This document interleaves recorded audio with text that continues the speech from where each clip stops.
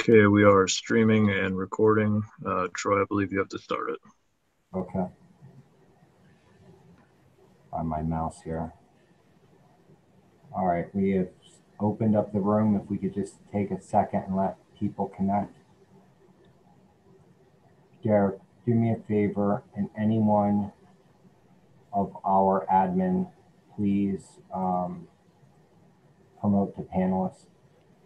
Okay.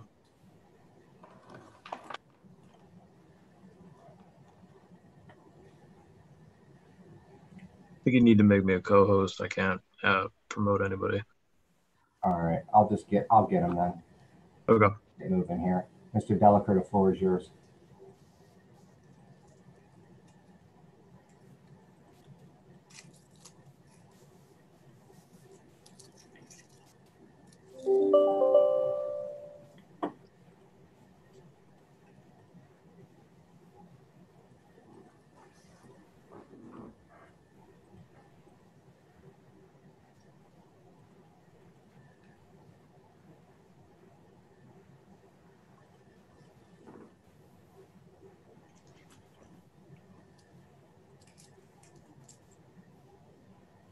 Dr. Sosnovic, did you give me the go-ahead?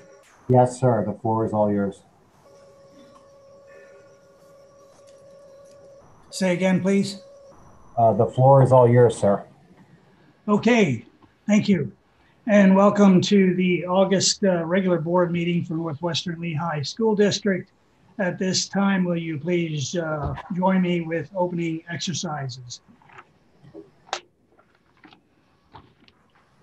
I pledge allegiance to the flag of the United States of America and to the republic for which it stands, one nation, under God, indivisible, with liberty and justice for all.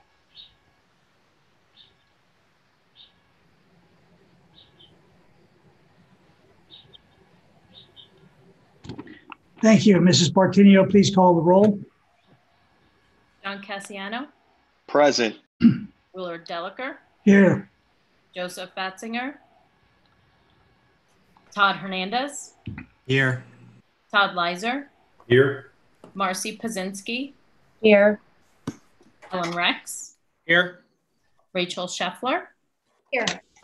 And James Warfel. Here. Thank you. And at this time, I would entertain a motion to approve the agenda that is before us.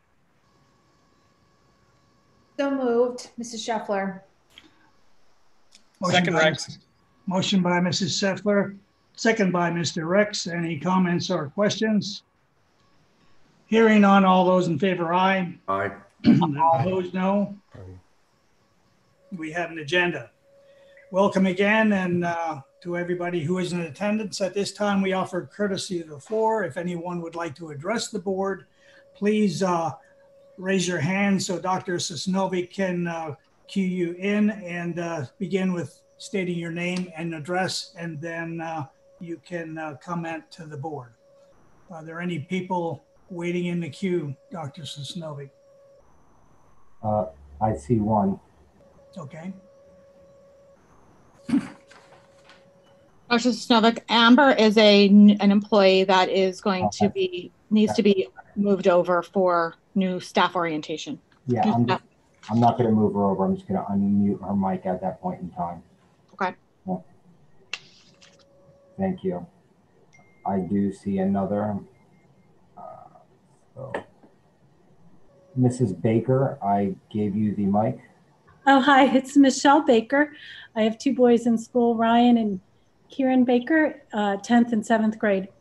I just wanted to say I'm very disappointed that we're not going 5 days a week. I appreciate the response from Mrs. Holman about the why, but I don't know if other parents feel the same way. I'm personally disappointed that the boys aren't in school 5 days a week. I think the risks or the benefits outweigh the risks. Thank you. Thank you, Mrs. Baker. You're not alone in your feelings. There is one more individual.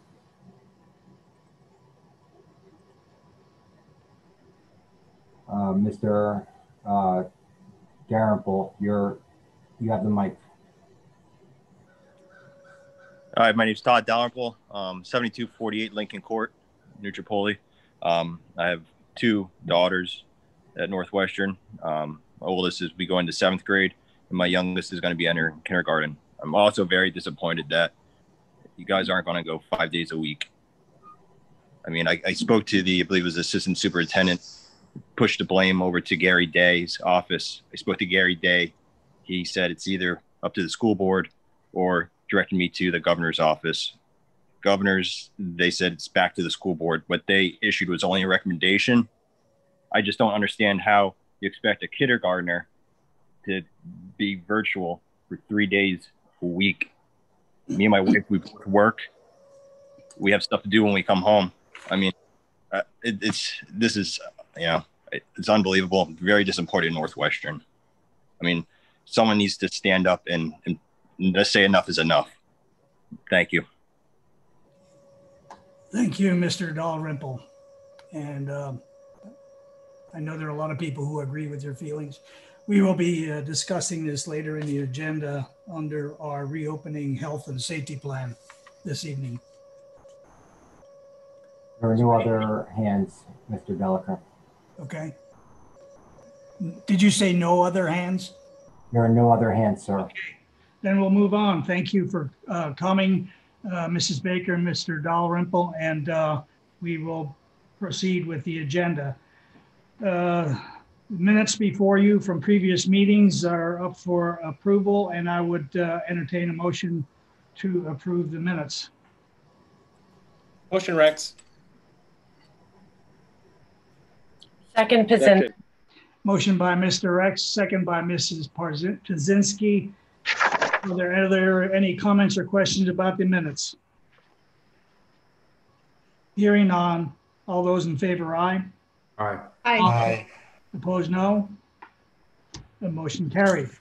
And at this point in our meeting, we have 10 retirements that we would like to recognize this evening. And I will ask Mrs. Holman if she would lead us through the recognition this evening of our employees. Thank you, Mr. Delacour. Actually, Mrs. Matika will start that for us. Thank you, Mrs. Holman. Yes, tonight we have 10 retirement resolutions that will be read into the record. Some of these employees will be accepting their retirement resignations later in the personnel action. But out of the 10 employees, we have 6 with us tonight. And we'll start with Mr. Allen's retirement resolution, and I'll ask Mrs. Yadish to present the resolution. And if we could let Don Allen into the Zoom. I've unmuted his microphone if he wishes to speak. Thank you, Mrs. Matika. This resolution is presented to Donald Allen in grateful recognition of 9 years of service to the Northwestern Lehigh School District. Whereas Mr. Allen has completed 9 years of distinguished black and gold service as high school assistant principal at Northwestern Lehigh School District. And whereas Mr. Allen supported the academic, emotional, and social needs of each of his students. And whereas Mr. Allen went above and beyond to meet the needs of all students by teaching them how to be successful both in school and in their personal lives.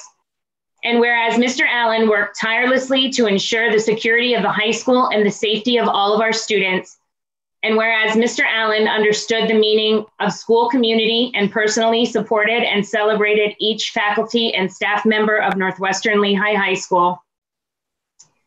And whereas Mr. Allen leaves as an administrator knowing that he provided compassion, support, safety, professionalism, kindness, and tiger pride. Therefore be it resolved that the Board of School Directors of the Northwestern Lehigh School District tenders Don Allen the sincere thanks and appreciation of the board for his commitment and dedication on behalf of our schools and the Northwestern Lehigh family. And be it resolved further that this resolution be made a permanent part of the record of this public meeting, August 19th, 2020. Don, are you there? Yeah, I just want to say thank you. It's been an honor and a privilege to work with such fine people, administrators, faculty, staff, and amazing students in the community. It's been a privilege. Thank you. We'll miss you, Don. Thank you. The next retirement resolution is Dorothy Brobst, and I'll ask Mrs. Burlett to read it and present it into the record.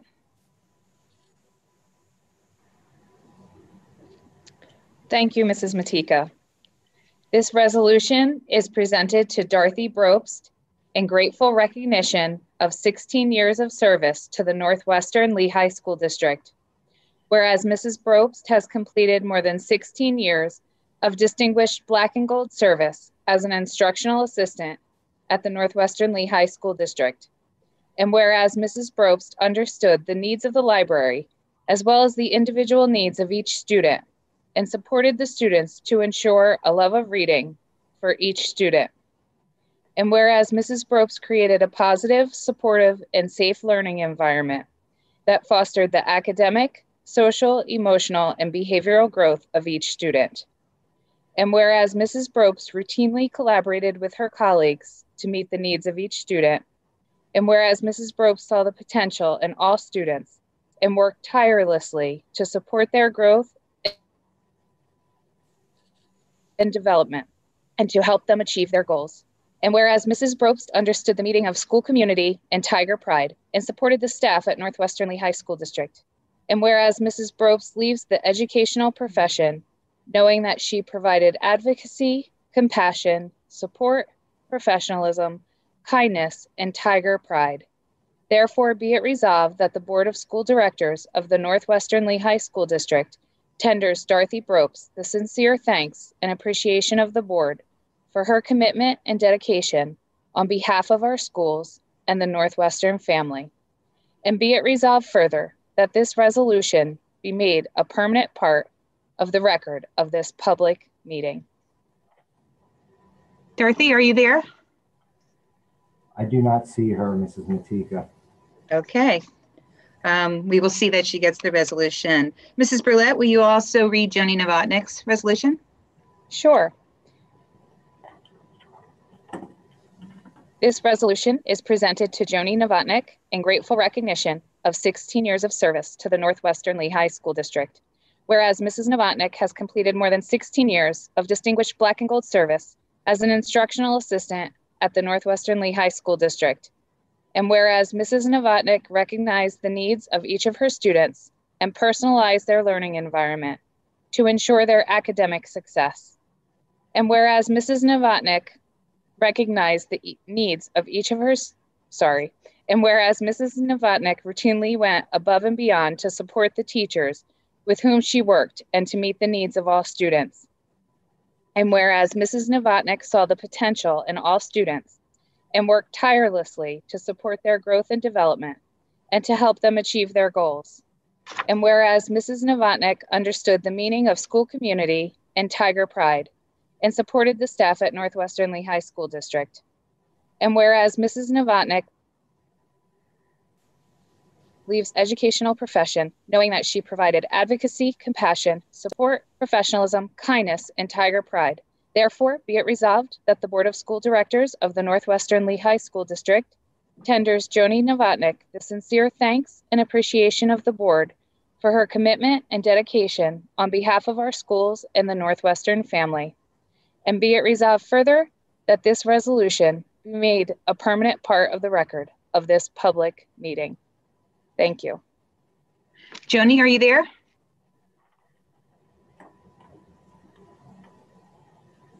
I do not see her, Mrs. Matika. Okay. We'll see that she gets a resolution also. Next is Sandy Horvath, and I'll ask Mr. DeVico to read her resolution into the record. Thank you, Ms. Matika.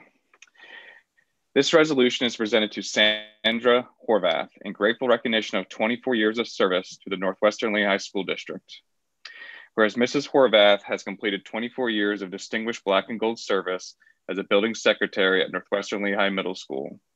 And whereas Mrs. Horvath recognized the needs of the students and staff and provided the necessary support to help them. And whereas Mrs. Horvath created a friendly, helpful, positive, and safe atmosphere for all who entered the office. And whereas Mrs. Horvath was the heart of the office and established the trust and respect of students, parents, and staff members. And whereas Mrs. Horvath was thoughtful in her approach, steadfast in her service, and always kept the best interests of Northwestern Lehigh Middle School in mind when fulfilling her responsibilities. And whereas Mrs. Horvath understood the meaning of school community and was instrumental in planning and organizing school events and attended many of them. And whereas Mrs. Horvath leaves the educational profession knowing that she provided compassion, support, professionalism, kindness, and tiger pride. Therefore, it be resolved that the Board of School Directors of the Northwestern Lehigh School District tenders Sandy Horvath a sincere thanks and appreciation of the board for her commitment and dedication on behalf of our schools and the Northwestern family.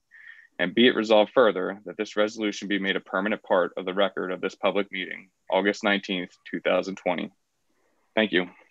Thank you, Mr. DeVico. I understand Sandy is not on the Zoom either, but again, we'll see that she'll get the resolution. Mr. Snesbevic, will you read Deborah Snyder's? She's a food service worker. Yeah, absolutely. This resolution is presented to Deborah Snyder in grateful recognition of 20 years of service to the Northwestern Lehigh School District. Whereas Mrs. Snyder has completed more than 20 years of distinguished black and gold service as a food service worker at Northwestern Lehigh School District. And whereas Mrs. Snyder understood the needs of the students and provided great customer service and kindness to all. And whereas Mrs. Snyder provided exceptional dedication to her profession and was greatly respected by her fellow staff members. And whereas Mrs. Snyder routinely went above and beyond to support coworkers and staff with whom she worked. And whereas Mrs. Snyder approached each day in an enthusiastic and supportive manner that helped to create a safe working environment and positive atmosphere for students.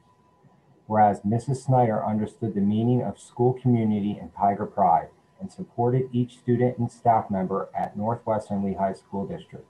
And whereas Mrs. Snyder leaves the food service profession knowing that she provided compassion, support, professionalism, and kindness.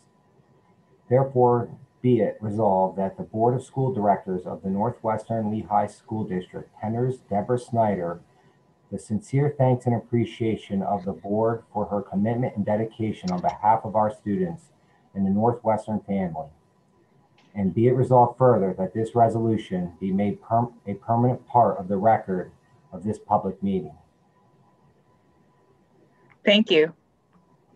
The next 5 employees are all employees under Art's direction. I did expect Randy and Richard to be on the Zoom. I was just informed they are not, but I will ask Art to read all 5 resolutions into the record. Thank you. Thank you, Ms.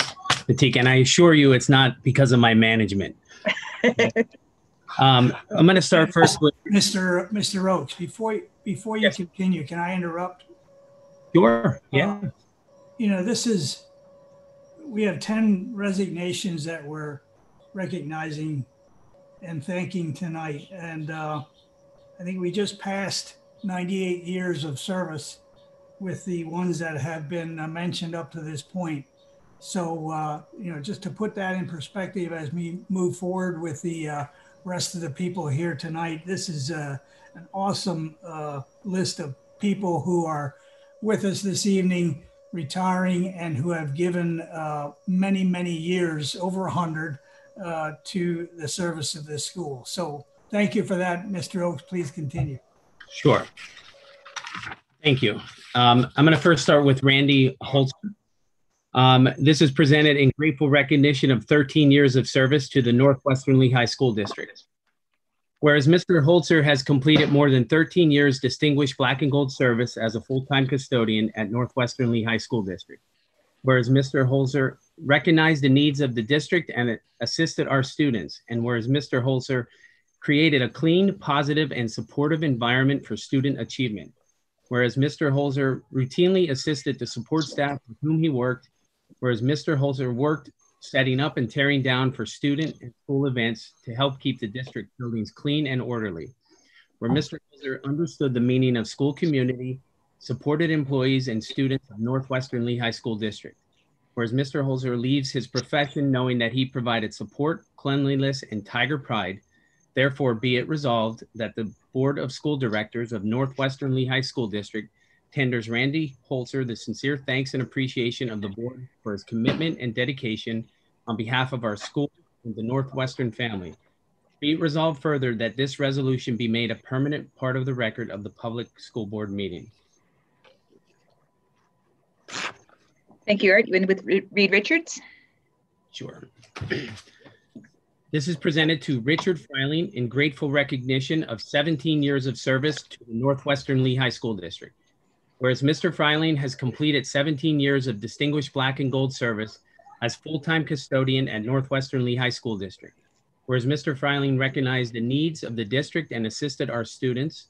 Whereas Mr. Freiling created a clean, positive, and supportive environment for student achievement. Whereas Mr. Freiling routinely assisted the support staff with whom he worked. Whereas Mr. Freiling worked setting up and tearing down for student and school events and to help to keep the district buildings clean and orderly. Whereas Mr. Freiling understood the meaning of school community, supported employees of and the students of Northwestern Lehigh School District. Whereas Mr. Freiling leaves his profession knowing that he provided support, cleanliness, and tiger pride. Therefore, be it resolved further that the School Board of Directors of Northwestern Lehigh School District tenders Richard Freiling the sincere thanks and appreciation of the board for his commitment. Mr. Freiling understood the meaning, dedication, and on behalf of our schools and the Northwestern family. Be it resolved further that his resolution be made a permanent part of the record of this public meeting. Thank you, Art. And John Hovlowski. Okay. Presented to John Halazowski in grateful recognition of 15 years of service to the Northwestern Lehigh School District. Mr. Halazowski has completed 15 years of distinguished black and gold service as a bus driver at Northwestern Lehigh School District. Whereas Mr. Halazowski understood the needs of each of his students and transported them safely to school and home each day. Whereas Mr. Halazowski provided exceptional dedication to his profession and was respected by his fellow staff members. Whereas Mr. Halazowski routinely went above and beyond to ensure the safety of all students during the fair and inclement weather. Whereas Mr. Halazowski always helped students learn and understand the importance of safety when riding a school bus. Whereas Mr. Halazowski understood the meaning of school community and supported students, parents, and staff at Northwestern Lehigh School District. Whereas Mr. Halazowski leaves as a transportation employee knowing he provided compassion, support, safety, professionalism, kindness, and tiger pride. Therefore, be it resolved that the School Board of Directors of Northwestern Lehigh School District tenders John Halazowski the sincere thanks and appreciation for the board of his commitment and dedication on behalf of our schools of the Northwestern family. Be it resolved further that this resolution be made permanent part of the record of this public meeting. Thank you. And Louise is next. Okay. Keep on going here. Louise Halazowski in grateful recognition of 16 years of service to the Northwestern Lehigh School District.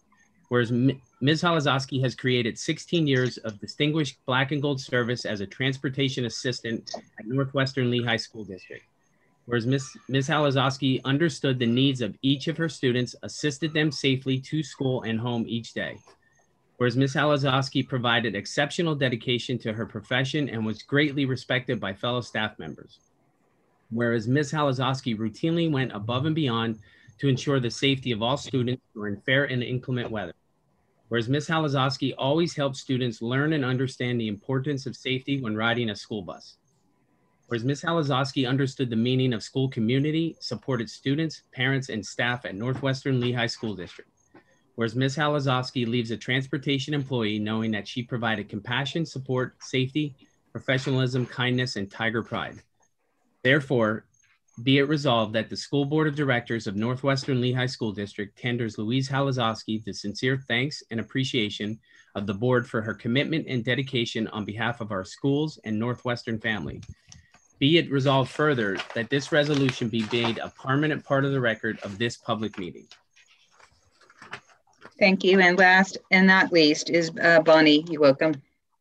Okay.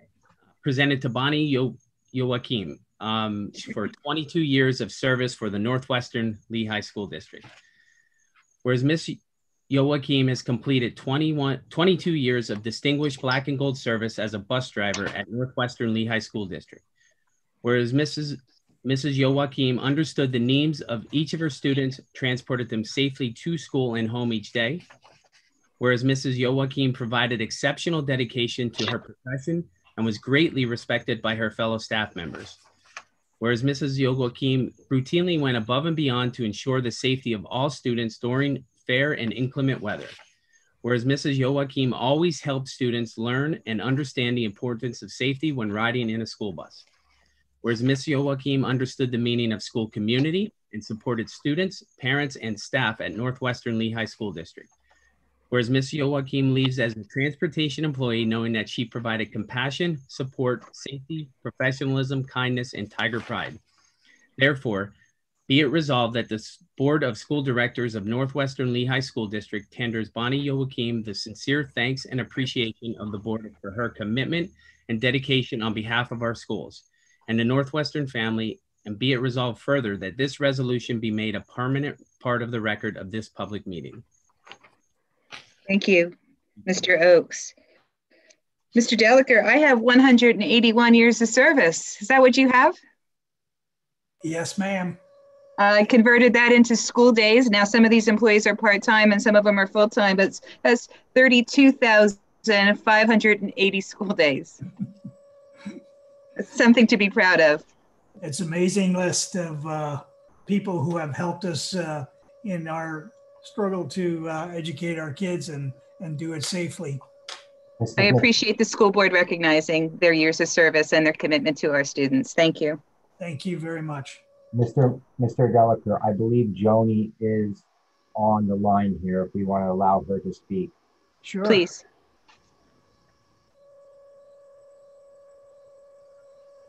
Joni.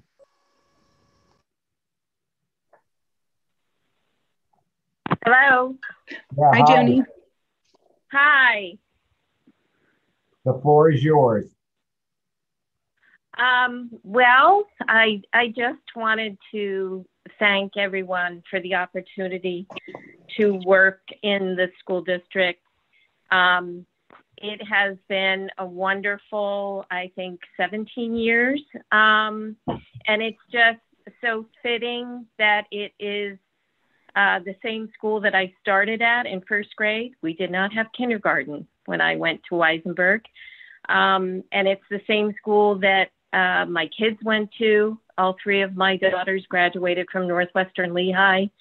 So it's just been a wonderful end to my teaching career. I started out in Allentown School District, ended up in Texas, Florida, back to Allentown, and then to Northwestern. So I loved every minute of it. The staff became my extended family. The kids and the parents were just delightful to work with. So I'm really, really sad to be going. I didn't want to go so soon, but I just felt like it was the best time. Joni, we're going to miss you. Best wishes to you. Thank you so much. Thank you for calling in and sharing your thoughts, and on behalf of the whole board and the district, best wishes for you in your retirement. Thank you. You're welcome. Thank you. I'll be keeping a close watch on the school and hopefully popping in to volunteer and help out when I can. Great. Thank you. Mm-hmm.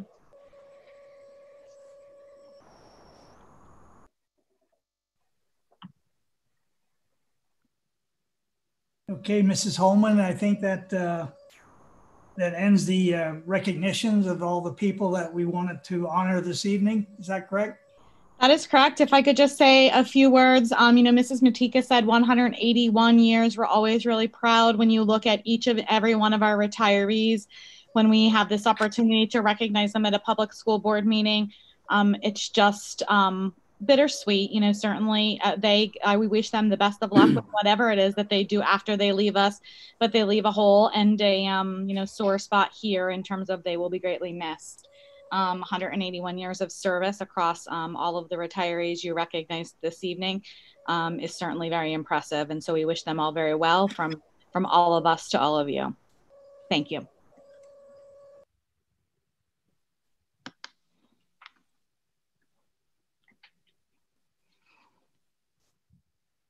Mr. Deliker, you're muted.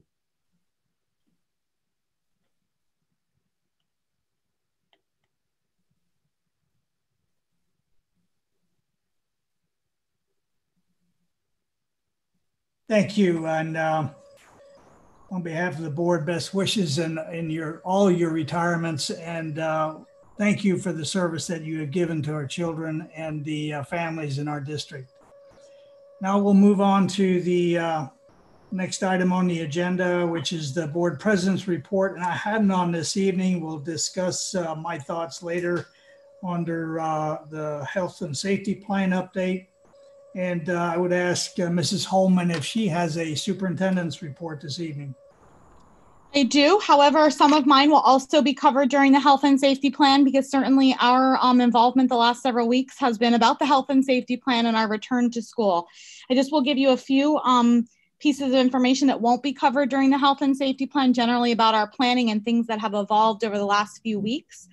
We've spent the majority of our summer as our entire admin team on the call tonight planning for a traditional 5-day model and had that full intent until last Monday.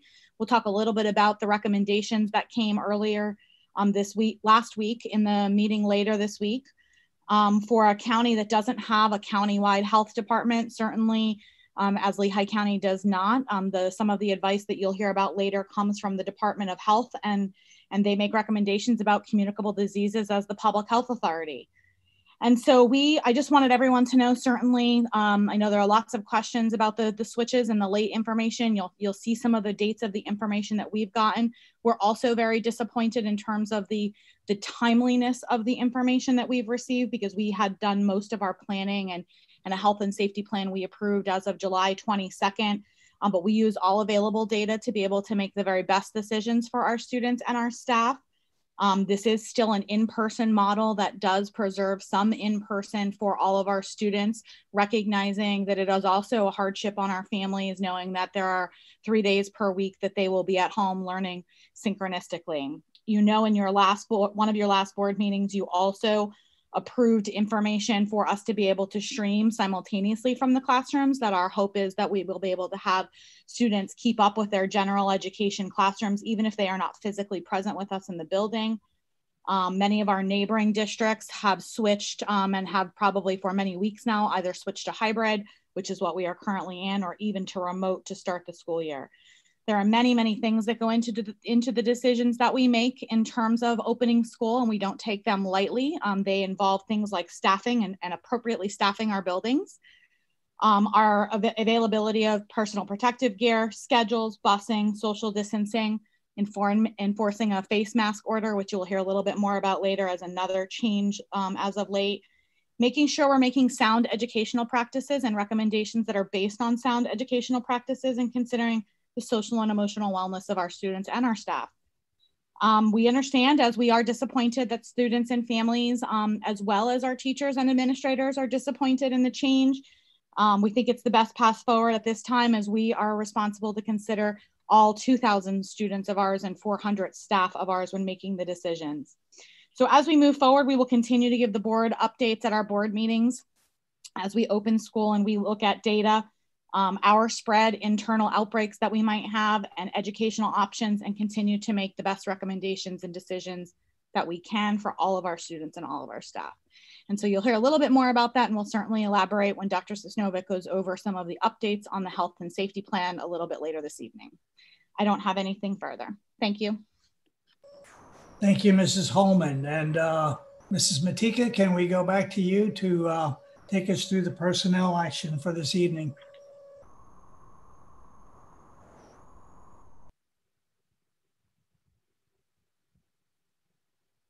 Luann, you're muted. I'm sorry. Thank you, Mr. Deliker. There is 6 full pages of personnel action this evening. It is a busy time of year for our administrators filling positions. So I will walk you through the beginning. We've covered some of the retirements, the retirement of John Allen, Louise Halafowski, and Joni Novotnik. That is 38 years of service. That was in the total of 181 years. However, I would like to call your attention also to the retirement of Pamela Tonke, a special education teacher at the high school, retiring after 31 years of service to Northwestern Lehigh School District. And if we add that to the 181, we're now at 212 years of service. Amazing. You'll see the resolution for Mrs. Tonke in the future. Items highlighted in yellow have been added to the agenda since last Friday. I would like to call your attention to page 2 under the appointment of 2 new employees that are on the Zoom with us tonight. The first is Amber Serenko. She's a long-term sub at Weisenberg in the learning support classroom. And I'll ask Mrs. Burlett to introduce her, and if we could let Amber into the Zoom. Thank you, Mrs. Matika. I'm proud and excited to introduce Amber Krasenko. She is a graduate of Bloomsburg University. She actually worked with us towards the end of last year. She filled in for a kindergarten position as well as a learning support position. And she's coming back to us this year as a long-term sub in our learning support. So we are very excited to have Amber back. Amber, do you have a few words to say? Yes, can you guys hear me? Yes. All right, so I'm Amber Shrenko. I'm very excited to stay within the Northwestern Lehigh School District as learning support.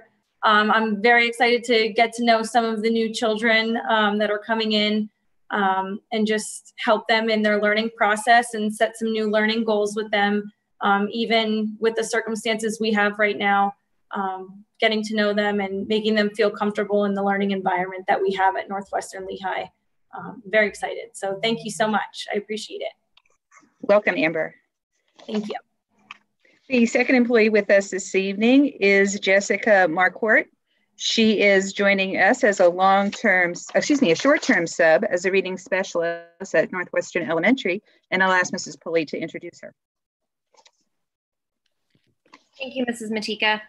Jessica Marquardt is coming to us with over 12 years of elementary experience. She has taught in various states, and she even has some experience teaching cyber school. The last several years, she has worked more specifically in the area of reading and in supporting students in that area. She's joining Northwestern Elementary as a reading specialist for the first marking period. We are very excited to have her on board. Jessica, are you there? Yes, I am. Would you like to say a few words? Thank you for this opportunity. I'm very excited about working in the position and in the district. So thank you. Good. Welcome aboard. Continuing with the personnel action, I will call your attention to page 3 and on to page 4 is a long list of our substitutes. This coincides with our revision to our policy on appointing substitutes on an annual basis.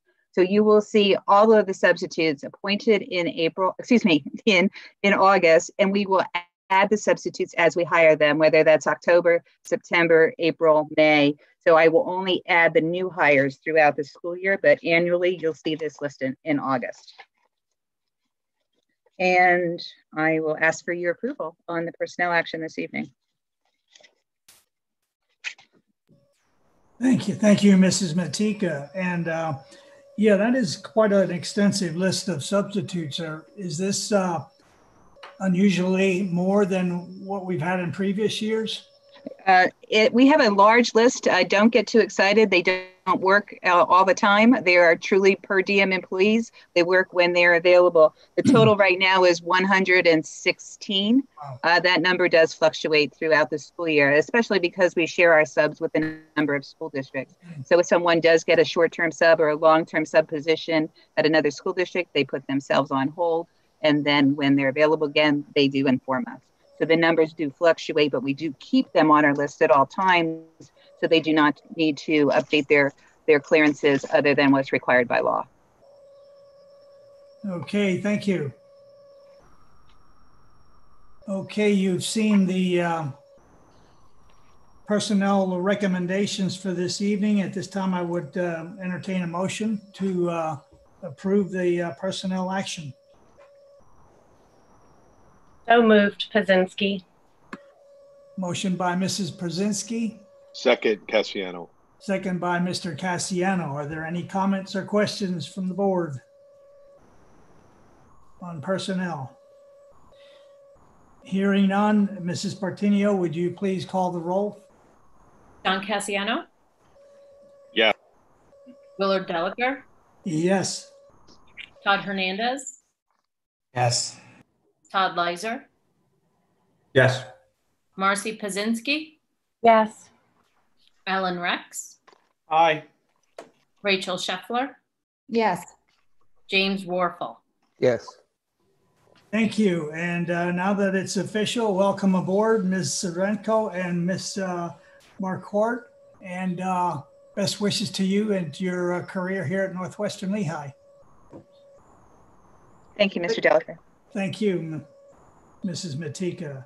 Moving on to curriculum and building issues. And I think what we'll do this evening is we'll hear all of the items under curriculum and building issues.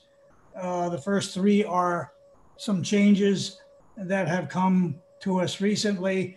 The last three items are items that we vetted in our workshop, so we'll take them all as a consent agenda after they're presented.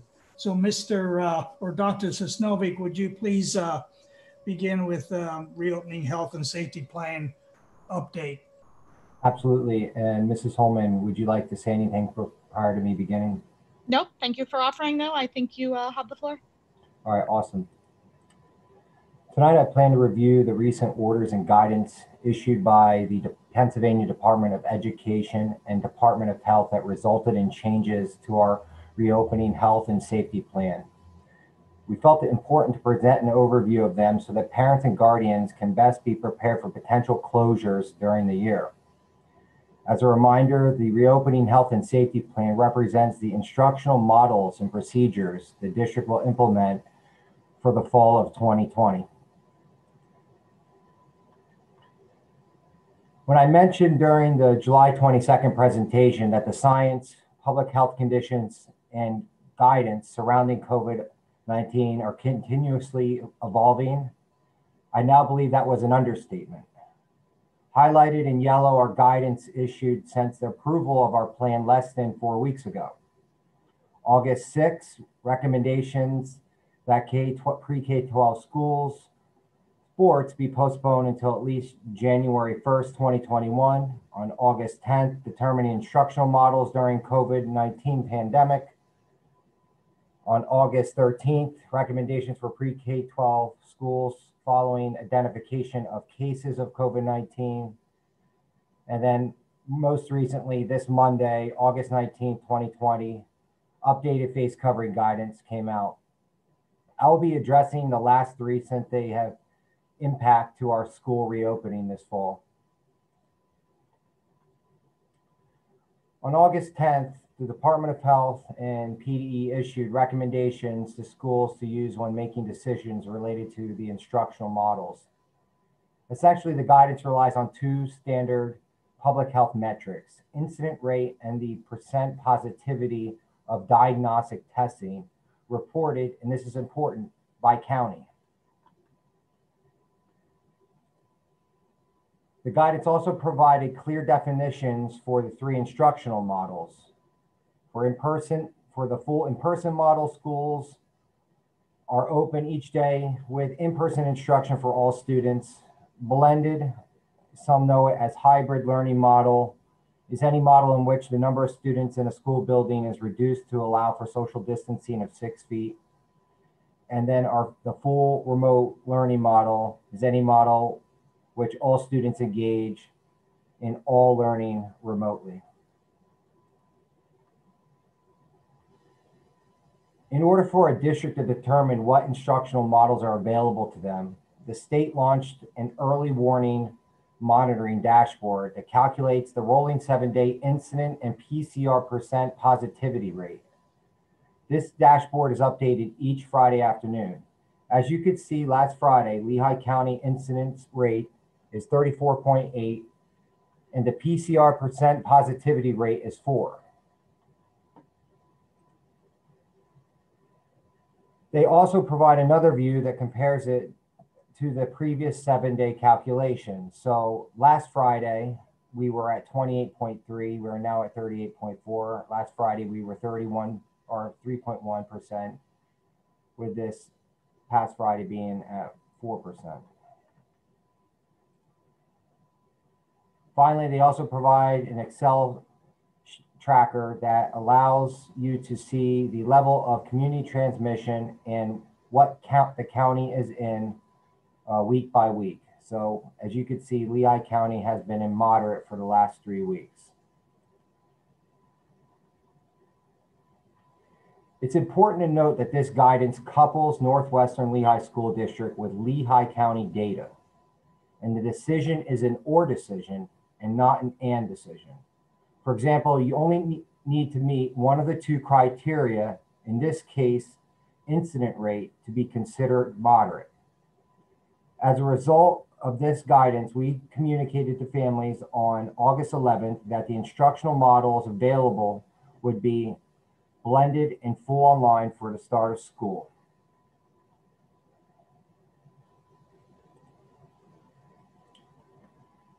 A second piece of guidance was issued by the Department of Health and PDE later that same week, on August 13th. That provided direction for schools to follow in the event a positive case occurs in a school. When a case of COVID-19 is identified in a school setting, the administration will work with the Department of Health to determine quarantine recommendations up to and including closing the entire school building if necessary. For when an entire school is recommended to close, the length of closure time will vary by the level of community transmission and the number of cases. What this means per the state provided table is that because Lehigh County is considered moderate, they may recommend us to close 5 to 7 days when we have 2 to 4 students/staff test positive, or as much as 14 days if we have 5 or more positive incidents in the school. They say the length of the closure will allow us to clean the building, but honestly, they emphasize more that it gives the Department of Health time to complete the contact tracing.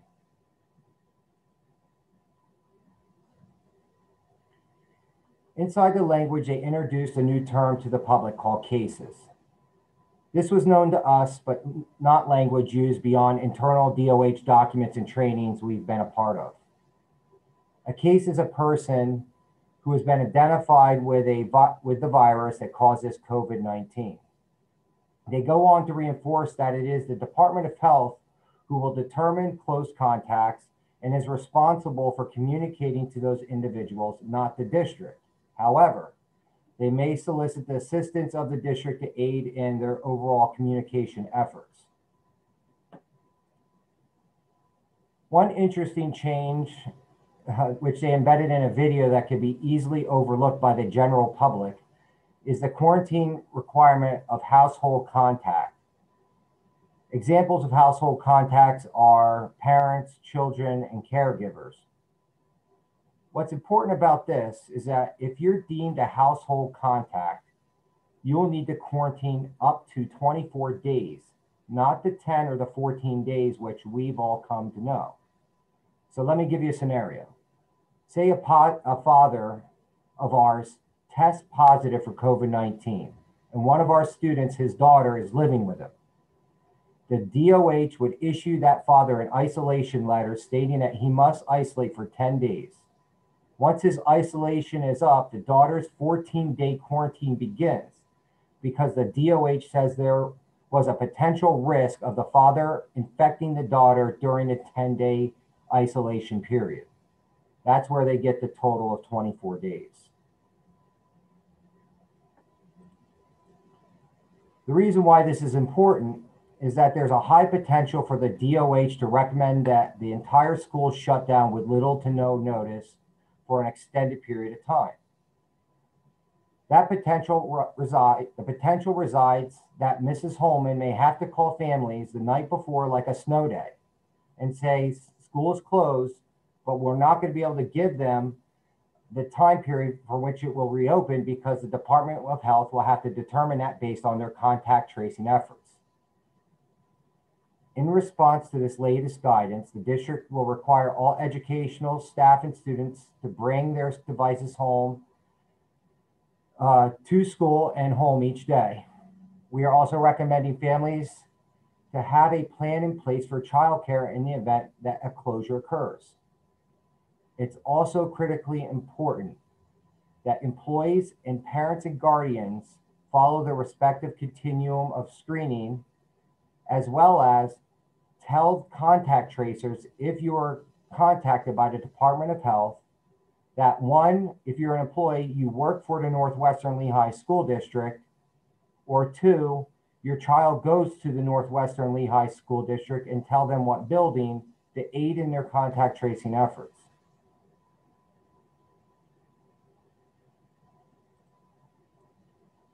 Finally, this past Monday, the Department of Health and Education issued, now hear me clearly, a requirement, not a recommendation, that students wear face coverings at all times while in school, even when 6 feet of social distance can be achieved. There are limited exceptions.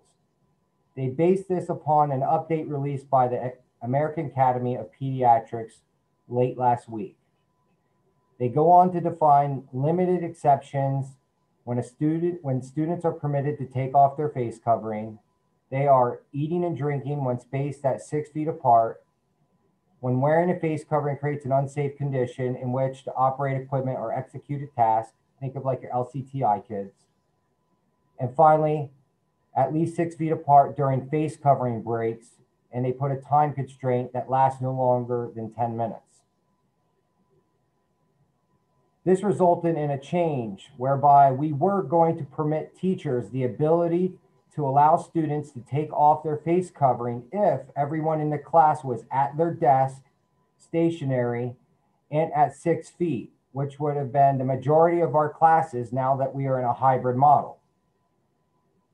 This is no longer a possibility, and we are only allowed to permit face covering breaks as I described. Our intention is still to have principals work with teachers to determine when we could offer face covering breaks during the day. Finally, level appropriate consequences for failure to follow face covering requirements have been made in each school's student code of conduct, which families acknowledge at the start of school through their student handbook.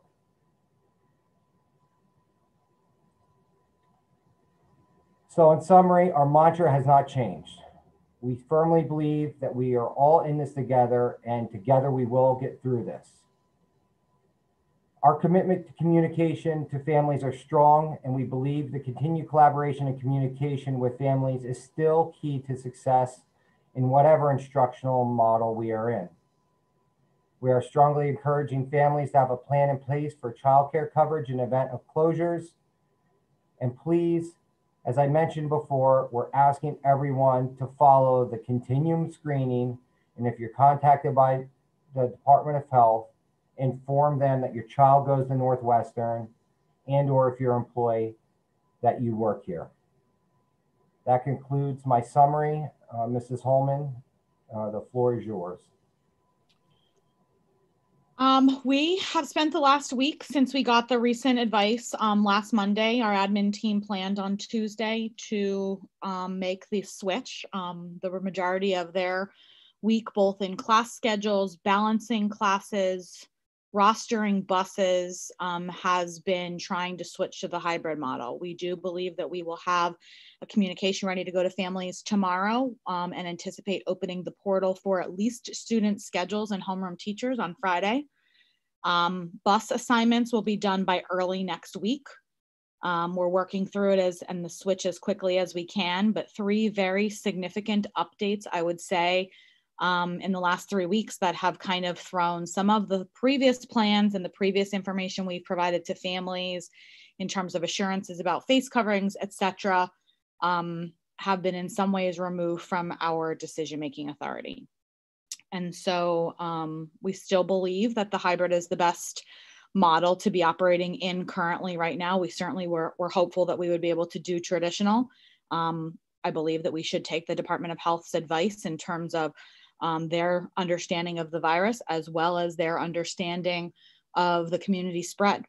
And I do believe that once we get back to school, we'll have some data to base it on in terms of our own experience with our own teachers and students. And we will have some experience that we can bring back to the board on a monthly basis and potentially make a different decision moving forward. We will certainly take any questions. I'm sure there will be many because this is all new information and new advice. And we've been working through it the past week or so. We hope to have that out to parents, as I said, tomorrow. Well, let's open it up to board members. Are there any comments or questions about what you just heard? Once again, after all our plans that we made and approved have been changed, I'd like to hear your thoughts this evening.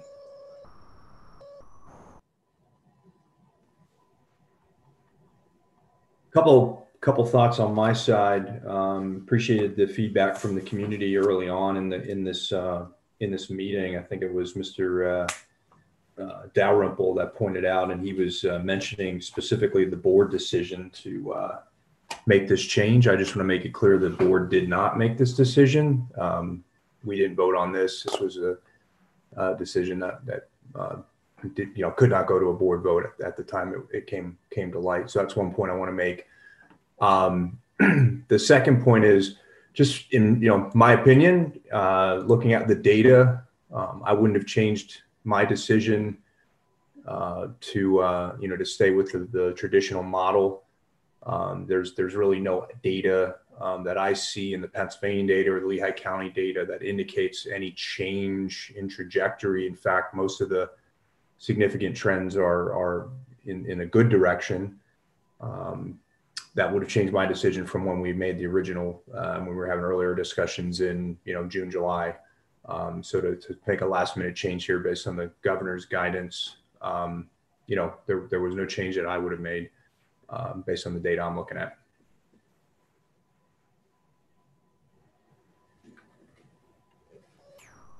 Thank you, Todd. Anyone else?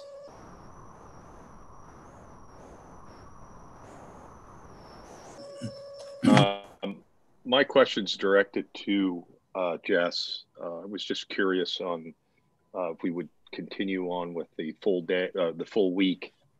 What kind of liability does that open up to the district if perhaps somebody would get sick, whether it would be a student or a faculty member?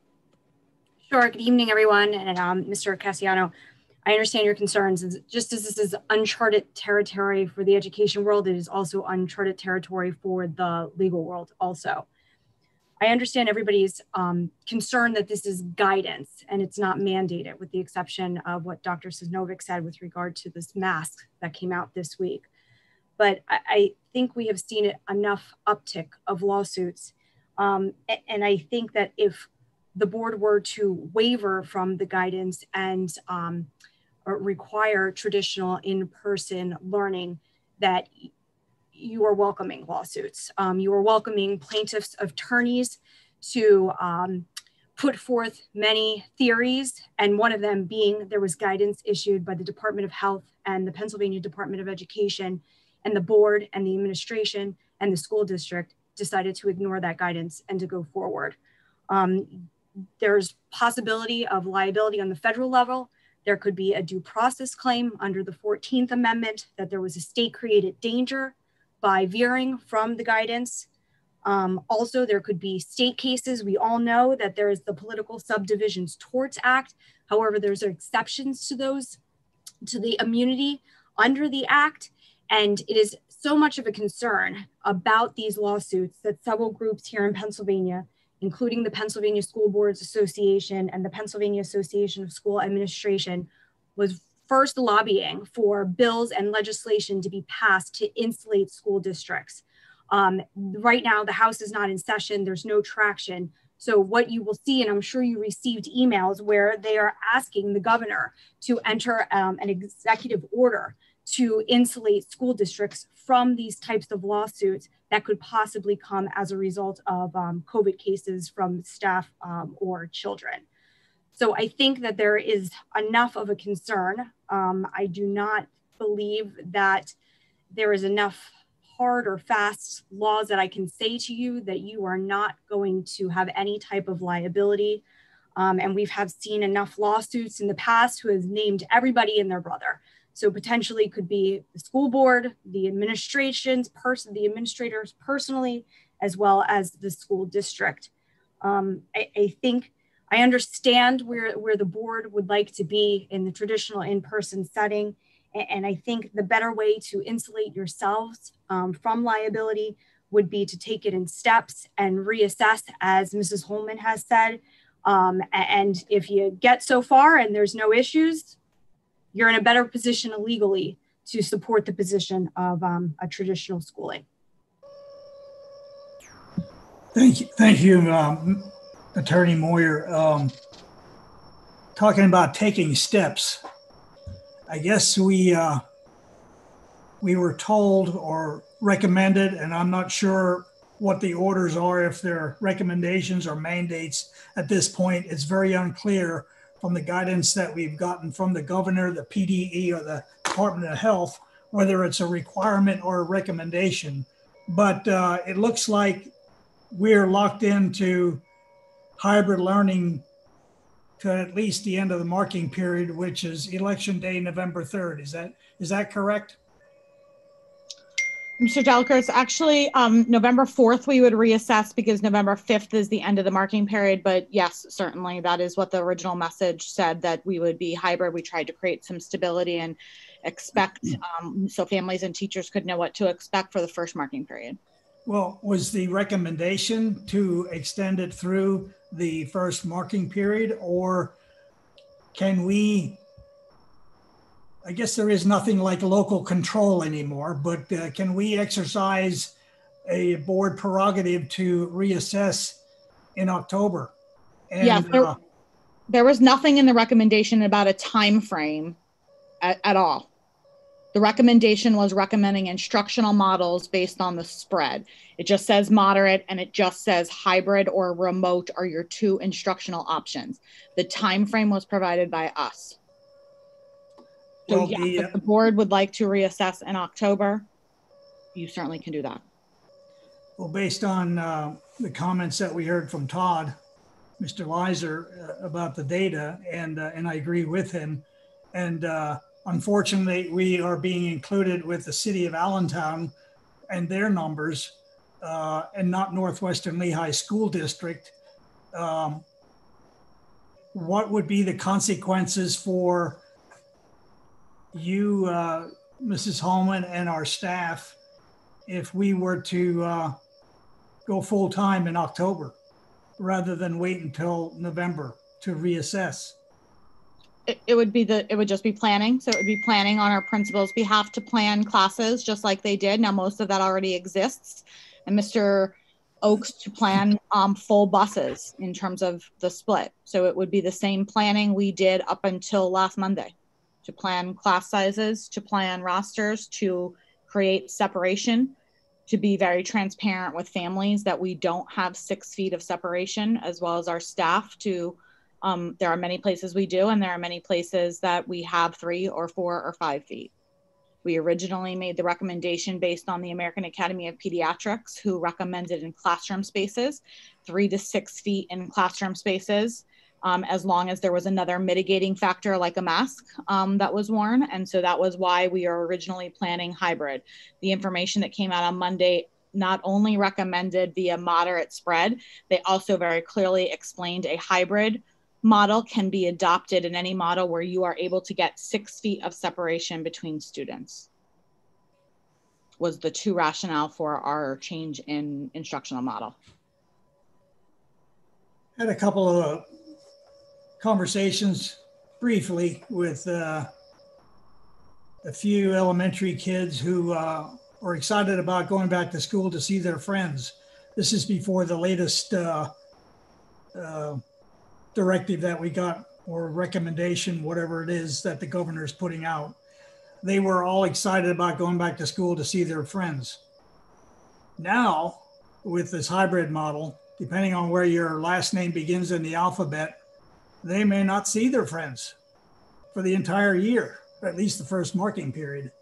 And the unintended consequences of what we are being told by these experts in PDE and Department of Health and the governor's office is, I think, causing too much grief and turmoil in the communities.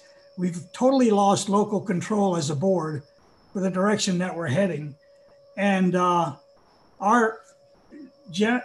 Holman, you and Dr. Sosnovic and our administrative staff have worked since June, since our 2020 graduating class that we mourned during their graduation. And now we're beginning a whole new school year that's going to be worse than 2020.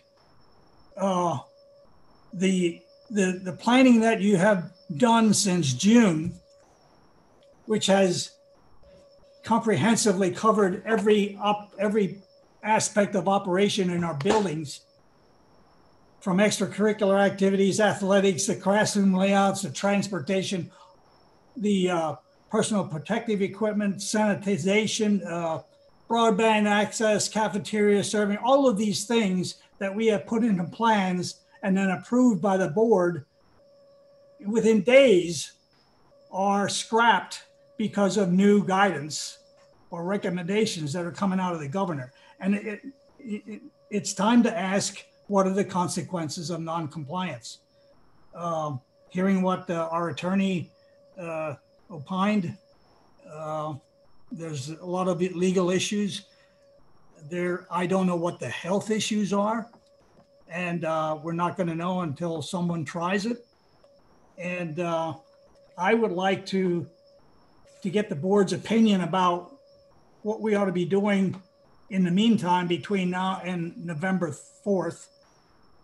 If the numbers change and it looks like it's mitigating and the virus and the numbers at Northwestern Lehigh haven't shown any family illnesses or illnesses being transferred to the school, what if we look at it opening in October? Is that a possibility?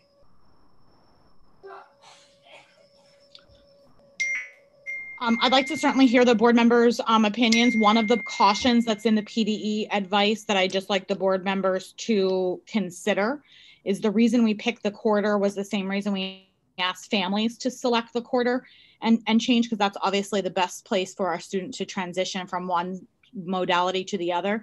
The other information in the PDE guidance is that they recommended not switching back and forth and that you should remain in one model. Even if you switch to traditional, that you should be there for a few weeks based on the data to be able to stay there. They just were not encouraging, I'll say, switching back and forth. And so we can certainly bring you data updates as we have regular board meetings, 2 in September, 2 in October, in whatever fashion the board would like that data. But Jen, I'd like to even go as far as saying, like, I mean, at the end of the day, if we went traditional school, and because of the very strict guidelines that the governor is putting into place, like, the governor may force us to have to switch. You know what I mean? So trying to say like that he or she wants to support students being in one modality for a given period of time, just by the strict guidelines, could force us to be switching in a matter of 2 weeks. Yes, probably in the more restrictive phase than the reverse. That's exactly right. Yes. I mean, many of the Valley schools, even as of some board meetings this evening, are switching to completely remote. And so I suspect over the coming days, I saw an article today about East Penn going partially remote. I know it is on Salisbury's board agenda this evening to go completely remote for Salisbury K-12. We believe strongly in some in-person instruction, which is why we are trying to hold on to that. I don't know what our experience will be. Governor has said strongly he will not close schools. However, the latest 3 pieces of information are certainly barriers that he is putting, Department of Health, Department of Education, are putting in place. When some of this was previously, as Mr. Delacour said, figured out and board approved within the previous parameters by the same agencies. Some of that I think is because it's evolving quickly, and some of it I think is putting new parameters in place at a late date. But yes, you're right, at any moment, just like the governor did in March. No, that was a governor closure. Came out on March 13th and closed schools. And if you recall, it was first for 2 weeks, then it was for a month, and then it was for the remainder of the year. So yes, the governor could do that again. I don't know if that will happen or not, but yes, they could direct a modality of instruction. Our parents have certainly said they would like some consistency, was the reason for us giving a modality some time. Couple of thoughts, Mr. Delaker. First of all, in terms of where we are right now, there's no question that the pandemic and all the related decision-making are causing immense heartache and hardship for families and for children. There's no question about that. But I think as a board, the only thing we have control over right now is what we do in regard to what we believe is safety for the students and the staff. Mrs. Holman has clearly said that given the newer guidelines and the emphasis on 6 feet, that she no longer felt that she was in a position to guarantee that. I have to say that I support that. I saw photographs of some of our classrooms set up for 25 and 26 children. It caused me a great deal of concern about the safety and welfare of students and staff within those classes. So when we went back initially to the prior plan, we were basing 3 feet in a large number of areas. And the reality of seeing that visually, as opposed to discussing it within a plan, was kind of an eye-opener for me. So I just want to say that I think that this has been a no-win situation for everybody, gut-wrenching decisions for the administration. But when the executive officer says to me, this is what I think I need to do to provide safety and welfare to students, I will make this difficult decision. Going forward, the plan as previously presented used the language of nimble and pivot, nimble and pivot, nimble and pivot. And I think that that's what you're suggesting now, Bill, that we be nimble and pivot when and where we can. I think everybody wants to see the kids back in school full time. If and when the administration thinks that they're in a position where they can say to this board, we're comfortable with taking the responsibility for the safety and welfare of our students and staff, I would certainly want to support the change at that time. Thank you, Dr. Ruffel. The only thing I would mention, and I'm not sure what classroom or classrooms you saw photographs of, our administrative team, because we were just completing our survey of what instructional model, are probably the only ones that really know how many students they were really going to have. Because if you remember, although people thought it was a fake effort or something, we put that survey out for commitment. And the Monday that this original advice came out was the last day our survey was completing. And so that was the survey by which we asked for commitment from families. And we had almost 500 families committed to a modality other than traditional because of their personal preference based on everything, we have. And so I would just say that I don't know how many chairs were in the classroom, but that might or might not have been the number of actual students in that classroom based on students that might have selected online. Fair enough. I understand that. But even if there were 5 less students in the classrooms, it was tight. It was very tight in terms of a 6 foot of distance between students. So the other question I have right now is, if you've been able to recover since last week, do you have any sense right now of how many students are intending to go hybrid as opposed to who will be digital, full-time digital? Well, I did as of earlier this week, but I can give you the numbers as of earlier this week. There was about 57 students that had chosen Digital Academy earlier this week, and the remainder of the 500 were students that selected online with the Northwestern teacher. And so that was as of commitments. If you recall, my message on Monday essentially slid everyone that was traditional to hybrid. And so the principals over the course of the week, I suspect, got a few switches that switched some of those students that previously selected traditional to completely online. Some of the families actually prefer that in terms of consistency. One of the reasons we heard of some of the exodus to private cyber schools or to our Digital Academy was really for the consistency purposes, and that they would have a consistent model across the year. And so, certainly online with Northwestern teachers is somewhere in the area of 450 students. across the district What was K-12. how many responded saying they wanted the traditional model, Jen? Well, that was not a commitment. So we said anyone who wanted the traditional didn't have to respond. Oh. So the last commitment was, if you wish to select traditional, you don't need to move any further. If you wish to select online with a Northwestern teacher or a digital academy, to fill out the commitment survey. Prior to that, so remember, we issued 3 surveys. The first survey was about 90% of our families. That was the one in June. And then we issued one later that just kind of tried to get a feel for folks, which is when we tried to offer online with a Northwestern teacher as well.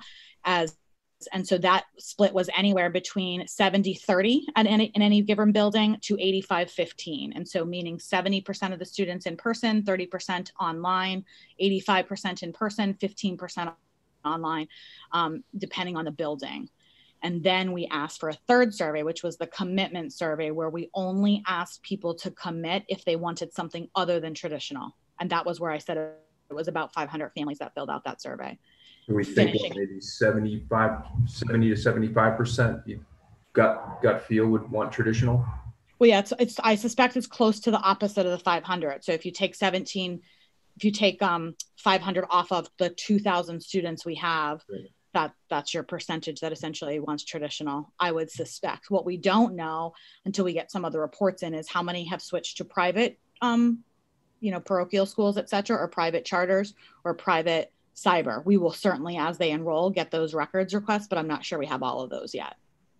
And we're hearing private schools are going back traditional model, St. Joe's, for instance. I think elementary are. I don't know that secondary is. So I heard, and maybe Mrs. Yadish knows this, I don't want to stick on the spot, that Allentown Central is not. So I think it's the diocese elementaries, but not necessarily the diocese secondaries. And I don't know if that's all diocese or it's just Allentown Central. And I think others are offering, like, our local Circle of Seasons, I believe, is offering traditional and hybrid and online.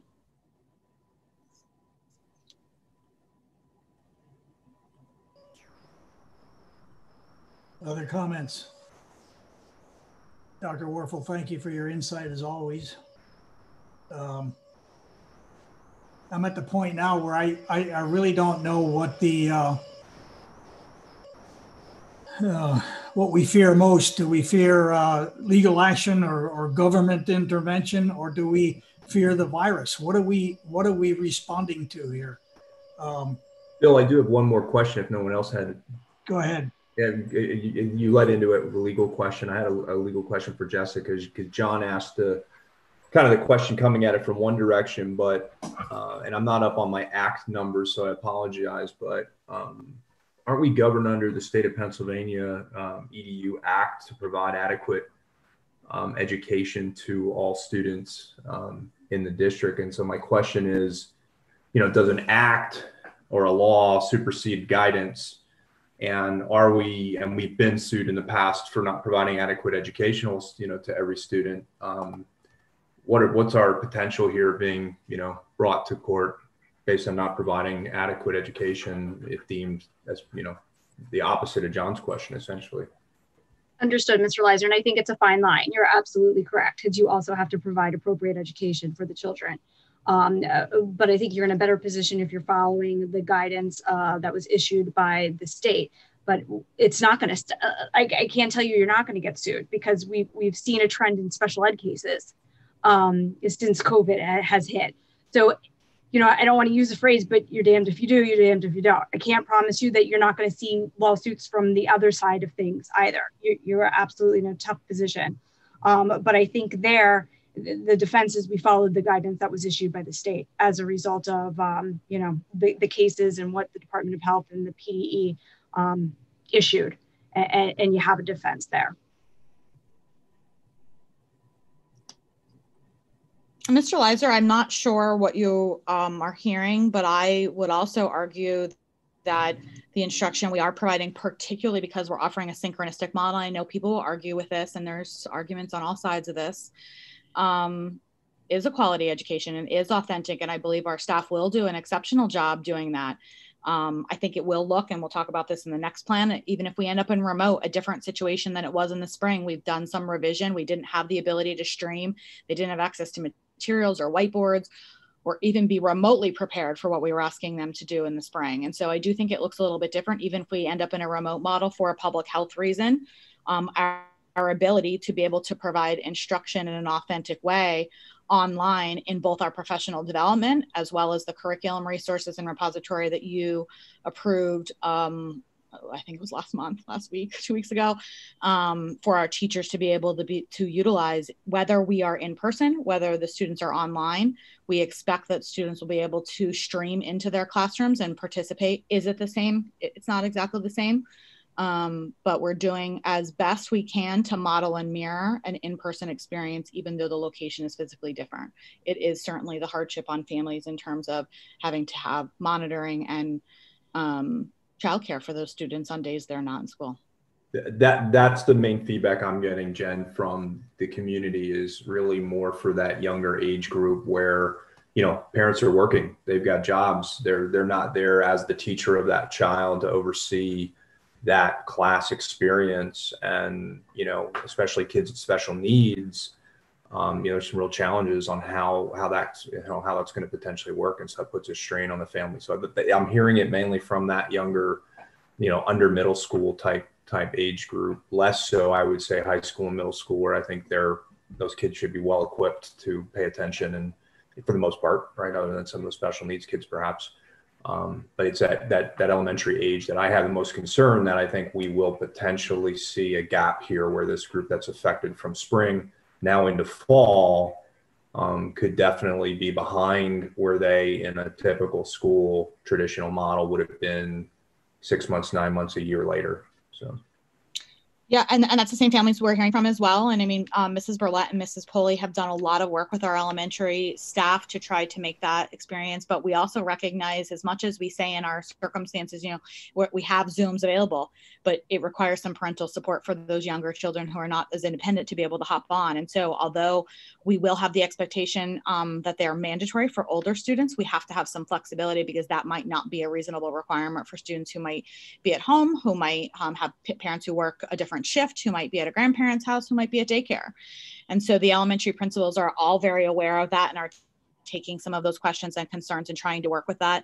It's also some of the reason why, when districts have made shifts that differ by level, have made a more concerted effort to have students in the elementary in person. And so some districts that are going fully remote at the high school are hybrid at the elementary for the exact same reason. And so if we did decide to make a shift at some point, it might end up being, we value the in-person instruction that are elementary students, and we would prefer to do something different with secondary. And so you might split the decision in the future in that way for exactly that reason. I'd like to veer off just for a minute here on a related COVID item, and that is athletics. On Friday, I think we're going to hear from PIAA regarding their decision to go ahead with athletics. Now, we as a board and as a district have an approved plan to go forward with our fall sports, and I would like to poll the board to see if there's anyone who would object to starting up our athletic programs if the PIAA recommends that it is safe to do that. I don't know if PIAA is doing that, but they're either going to go with the recommendation for the governor not to do it until January 1st, or they're going to open fall sports. And I'd like to hear from the board to see if there's anybody who would object to doing that. Otherwise, we'll go ahead with the plan that we have in place that we already approved. Any objections? I see heads shaking no. So I guess Mrs. Holman, Mr. Zimmerman will see what PIAA comes up with on Friday, and then proceed with our plan to participate in extracurricular activities. Mr. Zimmerman, would you like to give an update? Because I think you have one. I do, if you indulge me just briefly. Mr. Delaker is correct. So yesterday, the Senate Oversight Committee held a hearing. It went fairly well, depending on where you're at. The Board of Directors do meet this Friday to determine and vote on their position.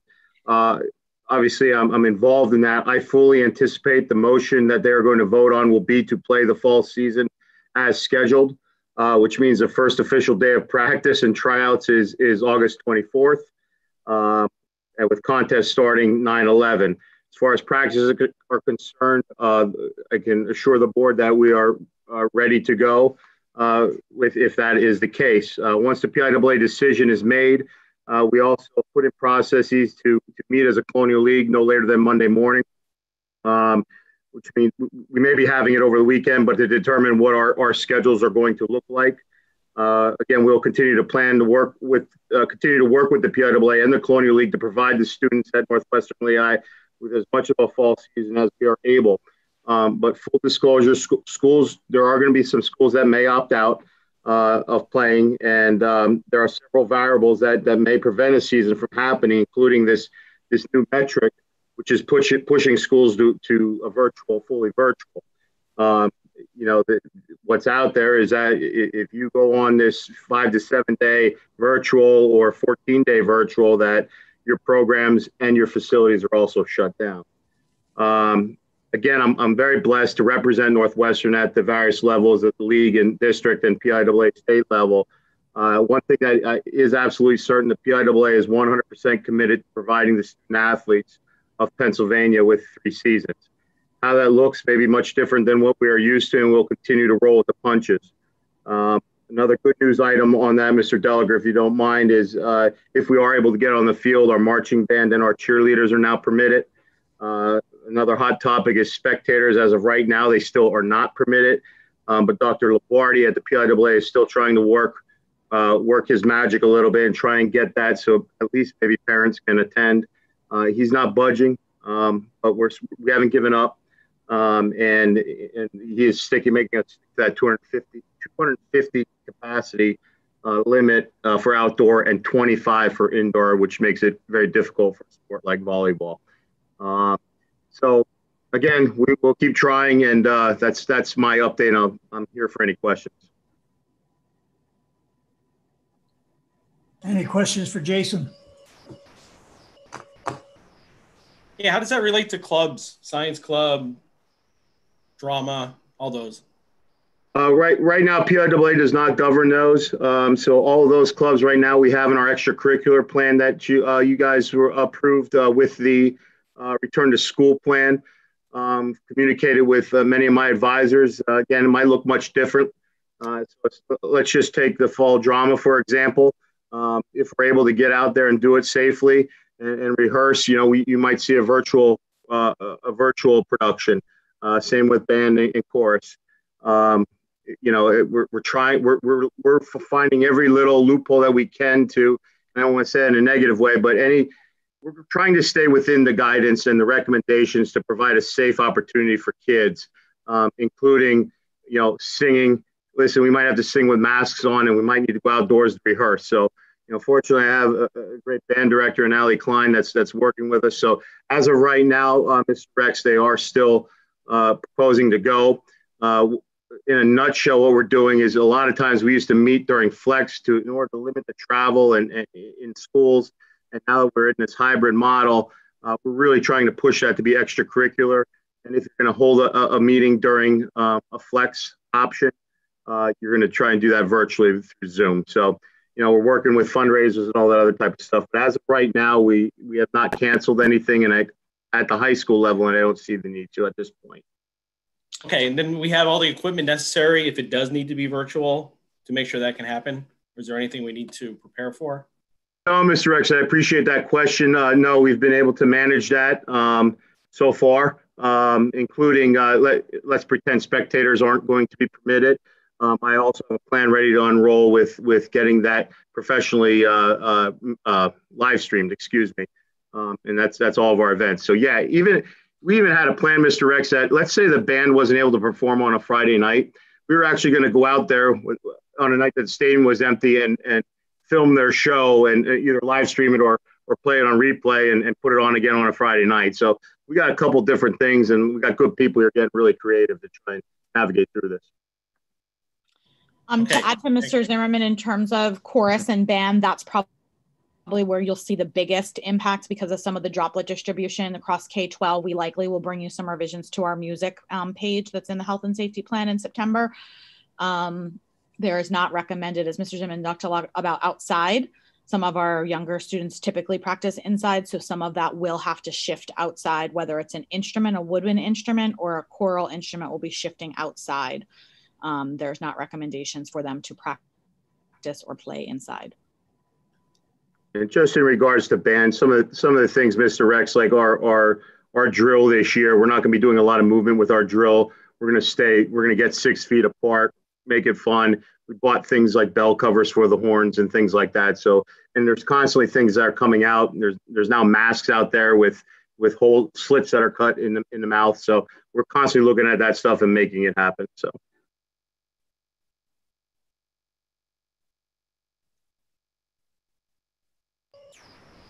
Well, in my decades of being on the school board, it's always been amazing to me how athletics always kind of brings the public out. And here's another case, and I'm not knocking it. I'd like to see it go forward, but here's another case where we're talking about the education of our children going virtual, and but we're going to allow athletics to be held in our stadiums and our gymnasiums. So be it. It's always amazing, but perhaps this might be a good omen or good thing if the results show that we don't get the cases through our athletic programs of COVID filtering into our athletes. That would be, I think, some data that we could use to argue for opening the schools for education purposes and not just athletics. Mr. Delica, just briefly, just to give you a little data point here, and it's not official data, but across District 11, over 130,000 screenings, not tests, screenings have been conducted of student athletes who have returned since June. And Mrs. Holman, refresh my memory, it was 6, was it number 6? 4 positive COVID cases out of that. That's whoever responded in District 11. So, and I don't have mine handy. I've seen so much data. I just came from a District 11 meeting. What was ours, Mrs. Holman, like 5,500? Yeah, you gave me the data. We had obviously no positive student COVID screenings when they came in, but you had like 4,500 across all of our athletes since they had been doing their preseason workouts.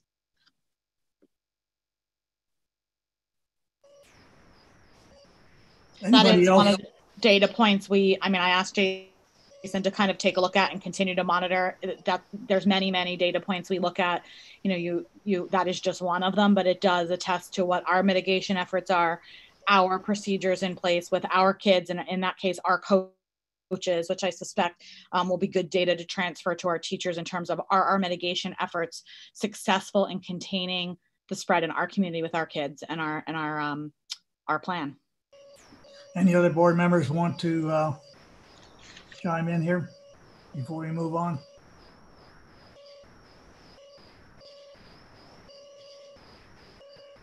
We really have not had the chance as a board to discuss more than the original plan that we put together because of all the changes that came through on these surprise press conferences coming out of Harrisburg that throw a monkey wrench into every plan that we've come out with. And I wouldn't be a bit surprised after we leave tonight after this discussion if we hear more in the next couple of days from our state government and cause us to regroup once again. And I'm still at the point as a school board member, I'm really wrestling with this idea that we're fearing our state government more than we're fearing the virus in the way we're approaching our education of our children. And, at this point, they're not children, they're numbers, they're kids at home with their parents. We're going to lose control of or lose contact with all of our kids that our staff has been able to nurture over the years and educate like we've done so successfully at Northwestern Lehigh. And it just really inflames me to see us having to bend to these requirements or recommendations or whatever they are coming out of these offices in Harrisburg, bureaucrats who are dictating to the local control what has to be controlled. I don't know where the legislator is on this. The Constitution of Pennsylvania puts the operation of schools under the legislature, who then designated school boards to carry out the requirements of our public education. And you know, and we've got this governor and his staff who keep coming out with these recommendations, and it is just, I think it's the unintended consequences that we're going to see months from now, maybe years. I think we'll look back and be sorry for the actions that were taken. That's just my opinion. I'd like to hear from some other board members to see what the idea would be, or what the thoughts would be to open prior to the end of the marketing period if the numbers around us show that we can do that. I think that reevaluating, I know there are other school districts that are doing that like every 2 weeks, and that has been their position. It's just almost consistently reevaluating. The plans are all there. So I think that if we would need to go either way, we're prepared. And I just think to keep reevaluating and seeing where we are with the numbers in our district, and then make that decision for our students and staff. Thank you, Mrs. Pazinski. Thank you. Mr. Gallagher, I mean, I think this is just such a, it's such a tough time. And I think as a parent, and, you know, all of us on this board have children and grandchildren in the school district. So it feels like a very personal decision for our own families and the community. And I know that I've been super torn about this because I feel like we're making decisions, as you said earlier on, that, you know, perhaps lumps our school district into those of many in our county that have different populations and different infection rates, right? And I feel the weight of making the right decision by our kids feels so heavy right now, knowing that the best instruction for students is always being with their teachers and not behind a computer screen. So I would be completely in support of reviewing this, whether it's October, you know, whatever month we decide to take a look at this. And at the end of the day, I feel comfortable if Jess says that there is, you know, legal implications no matter which way you go, then I would be in favor of trying to get them back with their students, with the teachers, with their friends, and trying to put some sort of normalcy to their education and consistency in their education, knowing that kids learn at such different levels. And I know as a parent, I'm not going to do as good of a job as their teachers can in monitoring their progress and their efforts that they're putting into their classwork and their enthusiasm in the classroom and where they're struggling and where they're excelling. Like that can't happen here in my home like it will happen in a classroom. So I think the risk that we run is like, do we run that risk and put them in schools? And if that infection rate goes up, then we have to do the right thing and pull them out. But worrying about the what ifs and not making the right decision to just put them in school and go with what happens is a really tough call. And it feels really heavy and difficult. I just wanted to put that out there. Thank you, Mrs. Scheffler. Anyone else before we leave this topic? Yeah, I'll chime in for a second. I support the 5D model today, moving forward. I know where we are, it is what it is. Sooner, I think we can get there. I think that, like the other Todd said, the data is not showing that this plan warrants itself. And, you know, I saw today an article, there's only 6 people in the hospital being treated for COVID in all of Lehigh Valley. And here we are closing the schools. But no one talks about that metric. But, you know, sooner, as long as everything works, I'm in favor of it. I leave it to the administration as far as the timing. I understand the timing of a marking period. Maybe it transitions a little bit easier, So I'd be sensitive to that.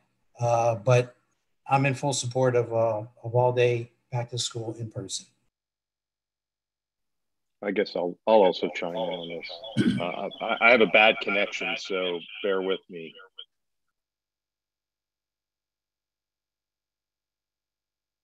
I stand by a minute. Okay, can everybody hear me now? Good, John. Yes. Okay. Yes. Yeah, I support that we reevaluate as we go along, because this is obviously a changing problem that we have here in the district. But obviously, I'm in full support of going back to school as soon as we can. But I do rely on Jen Holman and her staff to, educate me on what we need to do and when we need to do it, type of thing. I feel that they have, their finger on the pulse. They're connected with more people than I am connected with, that can hopefully guide us in the right direction. But obviously, I'm for going back to school as quickly as we possibly can.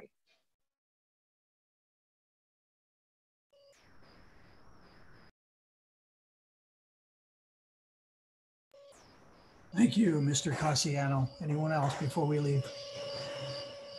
Well, thank you all for your opinions, and I want you to know my frustration with this whole issue is in no way connected to the performance of our administrators and what Mrs. Holman and Dr. Sosnovic have been able to do with the plans that we created. They were begun in June. They were used as a model and a template for the rest of the districts in the county. They addressed every conceivable issue that you could think of related to COVID in this this pandemic that we're going through. And I just think we're at the point now where decisions have to be made to get back to normal, rather than going on forever virtually. And the data that we have in front of us that we've received from various sources can be manipulated to show whatever that person generating the data wants us to hear. But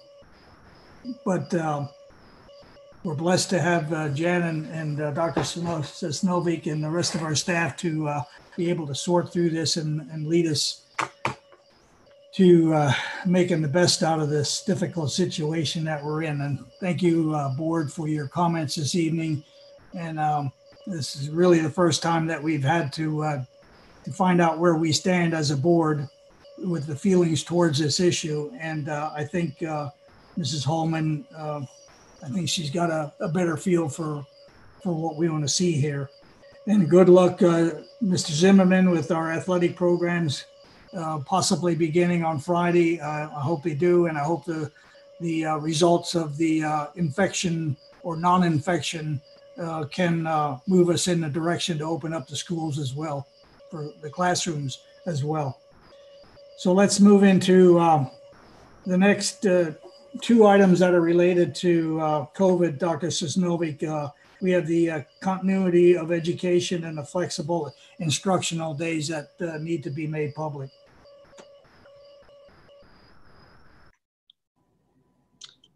I think I will take the first one. The continuity of education plan is something that you approved back in March. This is a model that the Pennsylvania Department of Education requires that we complete and submit to them for any remote learning plans. So in the event that we would have to go completely remote at some point, like we did in March, they required a continuity of education plan. This is the same template that you approved back in the spring. I would tell you that there are significant differences between the expectations that were on the plan in March. Internally, we've been calling the education that we provided in March, certainly it was an emergency type of learning, and it was an emergency type of learning plan with certainly different expectations. So you will see on this plan differences in the schedule. We are required to do a full day schedule for all students. And so, as I mentioned in the last board meeting, 180 school days and the 900 and 990 hours are still required. So you will see full school days of either synchronous or asynchronous learning that will be included, and you will see the daily schedules. You will also see requirements for part of the time on any given day to be synchronous with their class. Given the aforementioned information about elementary, that we will offer that, recognizing that there are times when our elementary students will not be able to connect because they are not quite as independent. You will also see information that is significantly different about teacher and student expectations. Certainly have had the time to develop some of that, as well as refine that information through our professional development, and then you will see differences in the grading structure. Those are the primary changes. I would ask any of our administrators, Mrs. Stitzel as well, if there's anything else they'd like to point out on the continuity of education plan. Although I am presenting it, it was really a collaborative effort of our entire administrative team to put together what will remote learning look like should we at some point either have to be there because of the closures, because of a positive or several positive COVID cases that Dr. Sosnovic presented earlier, and or if for some reason we are totally remote instead of hybrid as our educational model. Any administrators and or Mrs. Stitzel, if you have anything to add.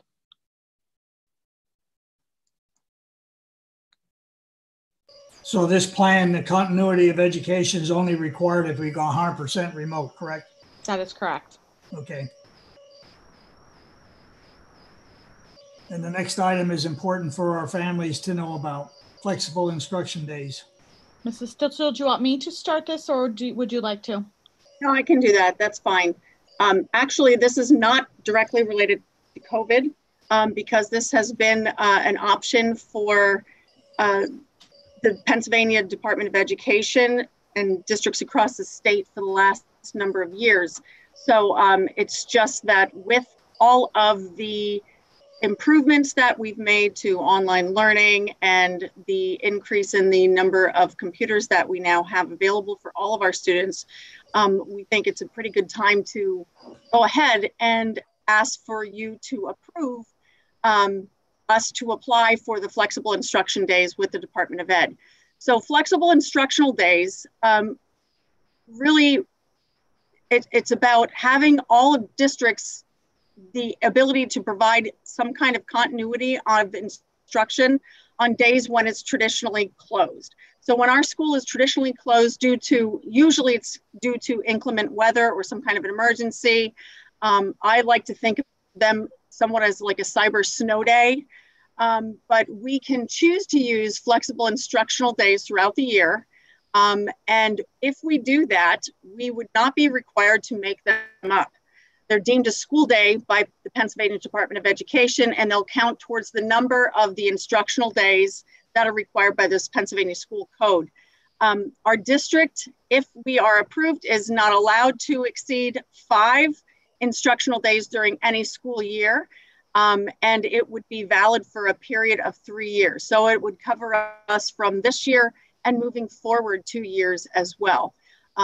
Now, if we are approved, then we obviously would be communicating our intention to use flexible instructional days with families moving forward. But we only have the ability to use 5 a year.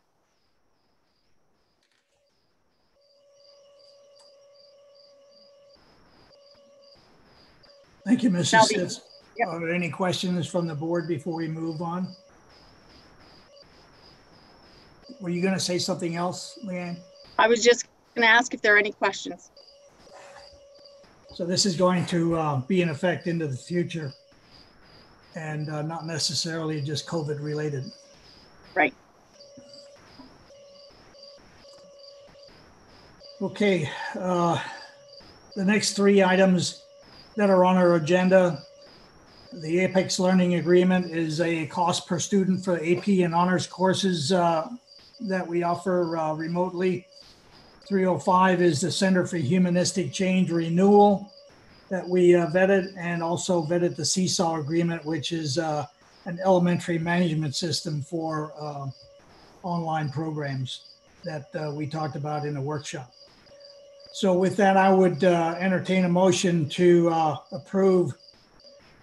Let's see, 3.01 was just information. That was just an update, so there's no action required for that one. But a motion for 3.02 the continuity of education plan through 3.06, the Seesaw Agreement. Would entertain a motion to approve. So move, Mrs. Scheffler. Motion by Mrs. Scheffler.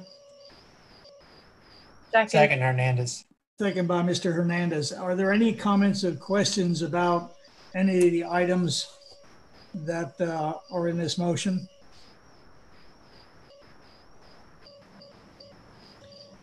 Hearing none, Mrs. Partinio, will you please call the roll? Sure. John Cassiano.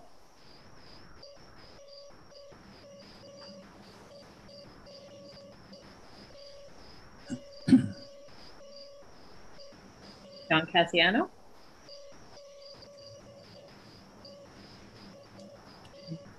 Willard Delaker. Yes. Todd Hernandez. Yes. Todd Leiser. Yes. Marcy Pazinski. Yes. Alan Rex. Aye. Rachel Scheffler. Yes. James Warfel. Yes. And John Cassiano. Are you there? I think I saw a thumbs up coming from Mr. Cassiano. Oh, okay. I can't hear him, so okay. Okay, motion carried. Let's move into policy. We have 2 first readings and 2 second readings to talk about this evening. Dr. Sosnovic? Yeah, Mr. Delacour, the 2 first readings are as we described at the work session. We have received no additional comments. The 2 second readings for your approval tonight, the 305 employment of substitutes and 626 federal fiscal compliance. We also have not received any additional comments. Okay. Hearing that, would entertain a motion to approve 4.02, which is second reading for policy 305 and 626. Motion, Rex. Motion by Mr. Rex. Second, Hernandez. Second by Mr. Hernandez. Any comments or questions about the policies? Hearing none, all those in favor, aye. Aye. I apologize. I apologize. Please, Mrs. Partinio, will you please call the roll? John Cassiano. Yes. Willard Delaker. Yes. Todd Hernandez. Yes. Todd Leiser. Yes. Marcy Pazinski. Yes. Alan Rex. Aye. Rachel Scheffler. Yes. James Warfel. Yes. Thank you. Motion approved. Moving into operations, again, I would like to take all 6 of the action items under operations as a consent agenda. The first item are bus stops, which we do not make public. They are available to you or have been available to you through authentication, and they are confidential for security reasons. 5.02, Mr. Oakes, would you like to please run through the Brandywine rates? I think these are just van rates that have been added to the rates that we pay for Brandywine. That is correct, sir. We are only using Brandywine for van services at the moment, so that's why that addendum is attached. Okay. And then 5.03 is the addendum that addresses the COVID issues regarding the use of contractors under Act 13, I believe. Is that correct, Mr. Oakes? That's actually Leslie, I believe, that put that on there. Okay. This has been vetted in the workshop. We did see these before. Any other comments, Mrs. Frisbee? Yeah, just commenting quick on 503. As you recall from 2 weeks ago, this is the addendum that we needed to put in place because of the disruption of operations due to COVID. We needed some addendum language to the existing contract for the 1920 school year. And that has been vetted through Attorney Moyer's office. Thank you. And the facility rental recommendation is to stop the use of facilities during the COVID pandemic that we have. We won't change the policy. We will just end the use of facilities until we are cleared from this pandemic. The weatherproofing technologies and the McClure HVAC maintenance agreements were also vetted at the workshop. So with that, I would ask for a motion to approve 5.01 through 5.06. So moved, Pazinski. Motion by Mrs. Pazinski. Second, Mrs. Scheffler. Second by Mrs. Scheffler. Are there any comments or questions about any of the operations agenda items? Hearing none, Mrs. Partinio, please call the roll. John Cassiano, Yes. Willard Delaker, Yes. Todd Hernandez, Yes. Todd Leiser, Yes. Marcy Pazinski, Yes. Alan Rex, Aye. Rachel Scheffler, Yes. and James Warfel. Yes. Thank you. Motion carried. Under district finances, we have 7 items that we will take action on tonight. And the first item, I'd like to ask Mrs. Holman if she would talk about the Educational Foundation donation that we just received. Certainly will, but this is actually Mrs. Stitzel, and I see Mr. Walbert is on as well. This is a little bit out of the ordinary and certainly an additional donation from our Educational Foundation. As most of you know, we have an Educational Foundation that supports us in many, many things and does run a number of fundraisers each year to support educational options. I do believe they came to the table at one of their most recent meetings in an effort to try to help the pandemic and what we were going through, and how can they contribute and be helpful. And so they did donate $45,000 to assist with online learning for the 2021 school year. This is an above and beyond the typical teacher mini grants that they donate, as well as the ITC.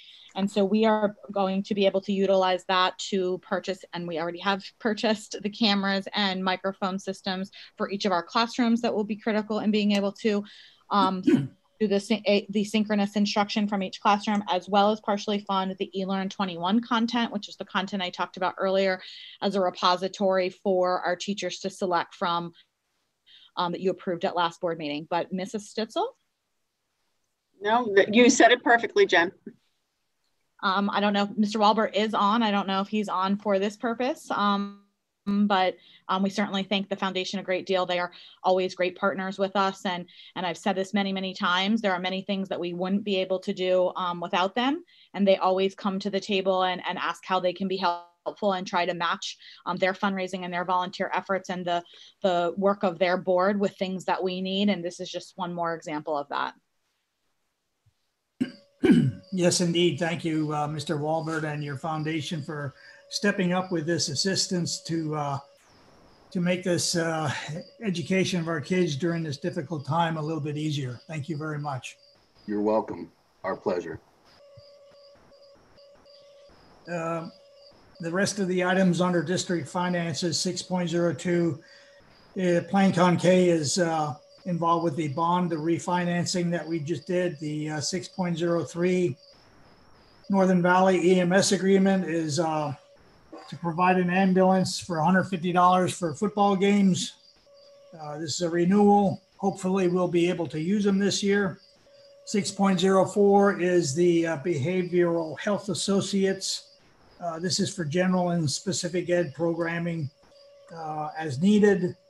And the Whitehall Copley Agreement for special ed services, all of which have been vetted at the workshop, along with the reports and the bills.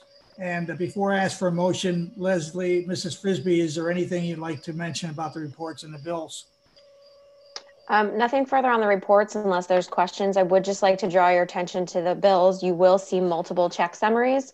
One, since we haven't had a board meeting since the end of June, you'll see that final check run that we did to close out the year on June 30th. You'll see the check summary for the July, what would have been the July timing of board meetings for when we cut checks during that month, as well as the bills for August that you would approve for this month. So that's why you see multiple checklistings and summaries on that report tonight. Thank you, Mrs. Frisbee, for that clarification. With that, I would entertain a motion for 6.01 through 6.07. Motion, Rex. Motion by Mr. Rex, Second, Warfel. second by Dr. Warfel. Any comments or question on the finance agenda? Hearing none, Mrs. Partinio, please call the roll for vote. John Cassiano, Aye. Willard Delaker, Aye. Todd Hernandez, Yes. Todd Leiser, Yes. Marcy Pazinski, Yes. Ellen Rex, Aye. Rachel Scheffler, Yes. James Warfel. Yes. Thank you, and motion carries. Under other reports, foundation report, is there another foundation report, Mrs. Stitzel, other than what the good news that we've gotten from the donation for the assistance in online learning this evening? I do have an update, and that is just based on what I had mentioned last month. The foundation recently held their annual golf tournament in early August.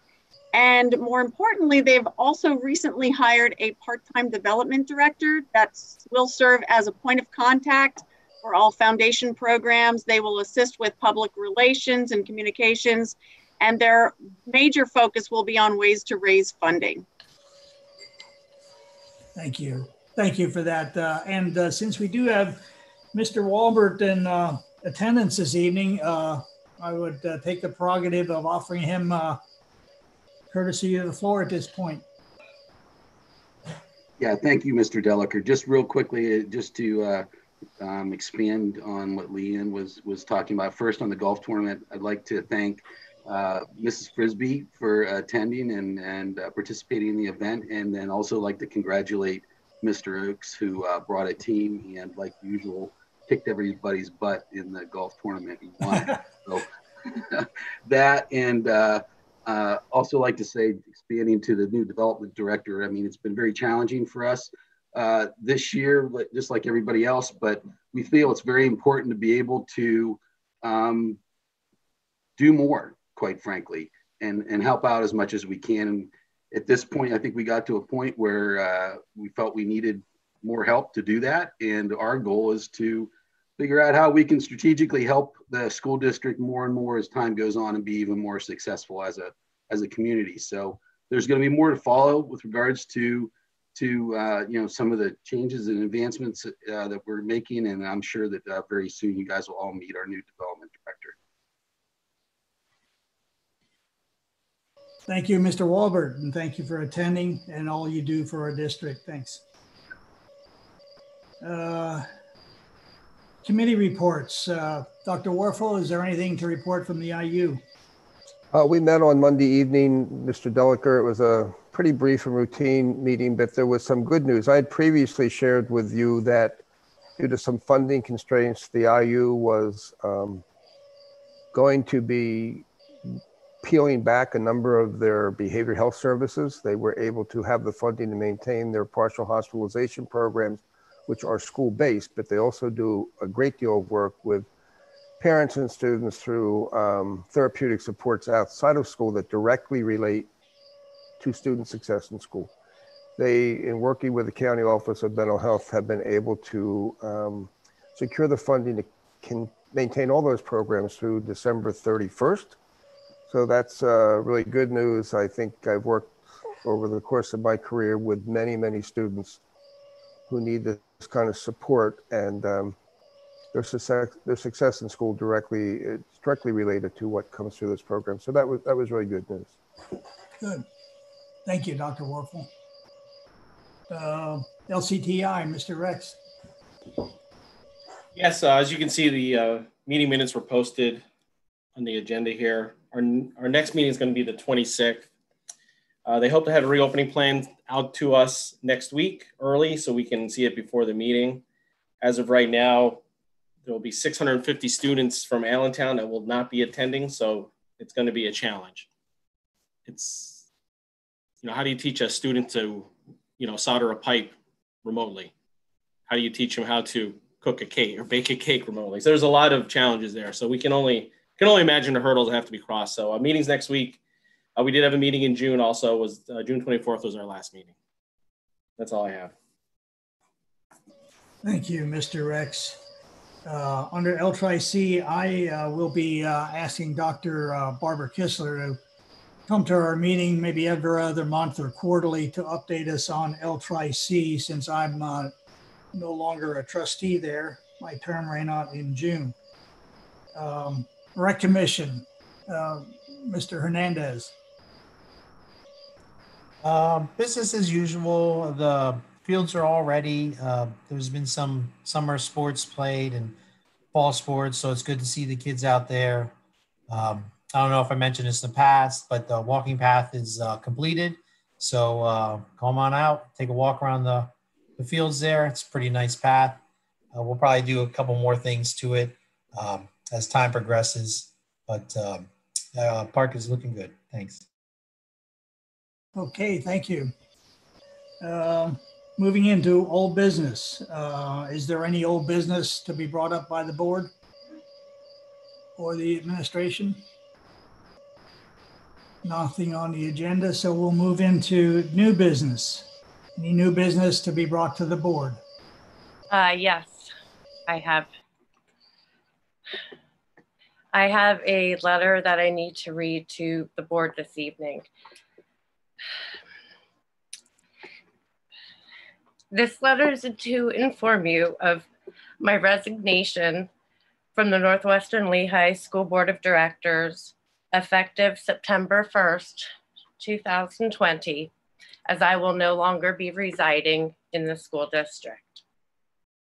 Although I will no longer reside in our district, I will continue to be an advocate for quality education for children, but now it will be for the children and families in Carbon County. This has not been an easy decision for me to make, as Northwestern has been an important and influential part of my entire life. I am a second-generation graduate as well as board member. My 3 children have graduated from Northwestern, and currently my oldest grandson attends.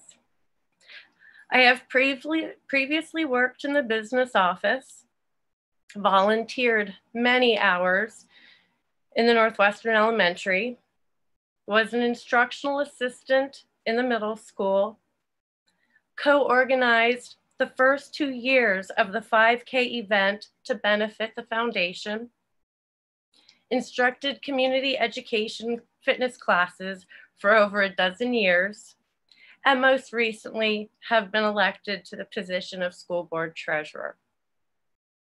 It is with much appreciation to have had the honor to serve as a member of the board of directors for the past 3 years. The Northwestern staff, administration, school board, and community are beyond compare, past, present, and I am certain will be in the future. I feel confident that the best interests for the students of our school district will continue to be the focus, and that the decisions will also be made to keep our community safe, informed, and valued. Respectfully, me. Well, thank you. Thank you, Marcy. I know this was a difficult night for you and a difficult last few meetings, knowing that you were leading up to this. And I want to thank you personally for taking such an active role in our community. And especially my personal thanks for being part of this board, because you've always had the best interest of our children in your heart, and all the decisions and the opinions that you brought to the discussion here at the board meetings. And not only at Northwestern Lehigh, but with all your career in childhood development, you show that love for children and caring in the decisions that you bring and made part of this board. So So best wishes in your new community. Carbon County is lucky to have you be part of them now. And we all know that Northwestern Lehigh has been a center of your life this far in your life, and for your parents and your kids and your grandkids. And just want to wish Godspeed and in your new location and your new endeavors. And please stay in touch with us, as I'm sure you will. But best wishes to you, Marcy, and thank you for all you did for the families and kids here at Northwestern Lehigh. Thank you, Bill. Yeah, I mean, I'll certainly turn it over to other board members. But Marcy, you've been a good board member for us, and always, Mr. Delker took the words out of my mouth in terms of doing things that have kids at the focus. And so as a board member, what more could one ask for other than to keep the kids at the focus of decisions? And so certainly thank you. We will miss you, and we will miss your leadership as a school district and as our school community. I do wish you well. Thank you. Marcy, it was a pleasure to serve with you, and I wish you the best of luck on your new endeavors. Thank you, John. Hey, Marcy, we go back a long time, right? High school. It was great to, have served for this past 3 years with you on the board. Really appreciated, more so sitting next to you in the boardroom as opposed to sitting here staring at a Zoom screen. Yeah, best of luck, and I'm sure we'll see you out and about in the community for sure. Thank you. Marcy, I want to wish you luck. I'm surprised and saddened, but our loss, I'm sure, is the gain of wherever they're going. I certainly enjoyed teaming up with you for the election 3 years ago. The one nice rainbow in this is that all those yard signs that are in my garage can finally go someplace else. Make a little more space. God bless you. Thank you, Jim. If you noticed, I did mention the quality education for children. I will still be an advocate no matter where I go. And that was our platform. Thank you. There you go. Yeah, Marcy, good luck to you, and thanks for everything. Community's built about volunteerism, and this is a very big volunteer position. So thank you for your time, and good luck to you. Thank you. Hey, Marcy, it's Alan. Yes, best of the wishes and best luck as you move forward. I'll move that candy dish a little closer to myself, so I'll be able to have a little more now. Thanks for your service. Thank you, Alan. Yeah, I was really amazed that I know you've been very active in the community, but when you put all the things that you've done with Northwestern in one paragraph, I mean, all of the things that you've done with the community and the foundation, and just amazing, the involvement that you've had with our school, and thank you for that. Thank you so much. Thank you. It was a pleasure. If the board would indulge me, I'd like to propose, Marcy's also our treasurer. And so Marcy's resignation, she said, is effective September 1. So we would have to take acceptance of her resignation at the September board meeting, first of all. However, we do need to, at September's board meeting, also appoint a treasurer. So I do need you between now and then to think about that. We do have September workshop in between, and that September workshop is September 2nd. And so September 2nd would be the workshop meeting that I would propose bringing a plan in order to fill the vacancy, which will be an appointment of a position to fill the remainder of Marcy's term. But we do have to appoint a treasurer. It's not likely to be the new board member, but we do have to appoint a treasurer likely before you appoint a new board member. So I just would like you to think about that, because Marcy is also on our check signings, and so we will need to do that at September, probably no later. I don't know, Mr. Delker, how you would like to handle that process. Well, we just went through a month or two ago. I asked Mr. Hernandez, our vice president, if he would solicit or recruit somebody to take that position. And I thought if you would call around before the next meeting and offer up a recommendation for a nomination at the next meeting, I'd appreciate that. Okay, I will certainly do that. Thank you.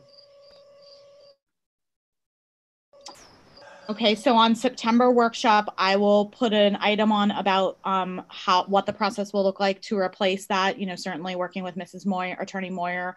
You know, there's certain laws and procedures, as well as then I will also put a treasurer motion or treasurer discussion that then we can take to September board meeting to accept Marcy's resignation in September, and then to appoint a treasurer, and then begin the process to find a board member to fulfill Marcy's term. As I said, Marcy, it certainly is a pleasure to serve with you, and all of the you know, good positive things that you bring in terms of your focus on kids. And so good luck to you. Yes, I think there are pretty specific timing requirements in the school code and our own policies that Attorney Moyer will help us to work through to make sure that we meet all those deadlines for the new appointment. Thanks again, Marcy, and we'll move on to the next item in our agenda, and that would be courtesy of the floor. Under communications, courtesy of the floor to anyone who is in the audience who would like to address the board. Please raise your hand so Dr. Sosnovic can cue you in and address the board, beginning with your name and address, please. I am seeing none at this time. Well, hold on one second. I do see one. Mrs. Baker, you have the floor.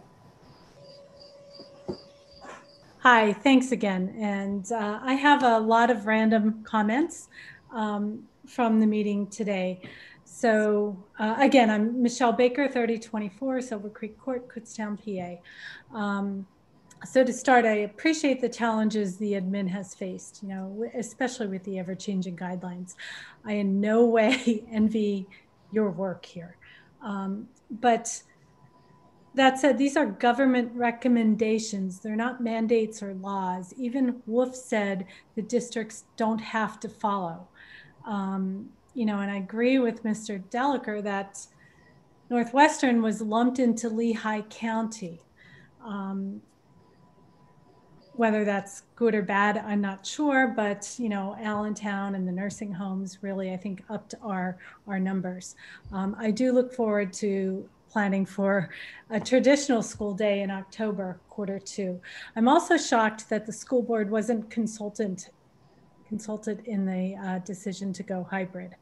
You know, based on the third survey, which I didn't fill out because I wanted my kids to go traditional, it appears that 75% of the families still want a traditional in-school day. So, you know, we went with what the governor said, not with what the parents wanted. You know, also when kids are not in school, they're in daycare. You know, and other Catholic private schools are going 5 days in person, so other schools can do it. You know, concern over the possible legal repercussions with a decision for hybrid, that Jessica Moyer said it's based on schools requiring students to be in school, but we're not requiring that. Northwestern is offering online options for those who need it or prefer it. You know, another subject regarding the shutdown of sports. Governor Wolf was asked via right to know request to produce the data to support why he shut down sports. And the response from the government was the records don't exist. You know, we need to keep kids in sports. We need to keep them healthy. They need to get out and exercise. Yeah, and then again, I think the social aspect of school is very important. The benefits of being in school outweigh the risks. And I just had one final comment on the bus stops. I'm hoping that no student is on a bus route longer than 1 hour. So again, I appreciate your time. That's all I have to say. Thank you, Mrs. Baker. One clarification I'd like to make based on your comment is that there was no decision to open schools full-time in October this evening. It was just part of the discussion as a what if, and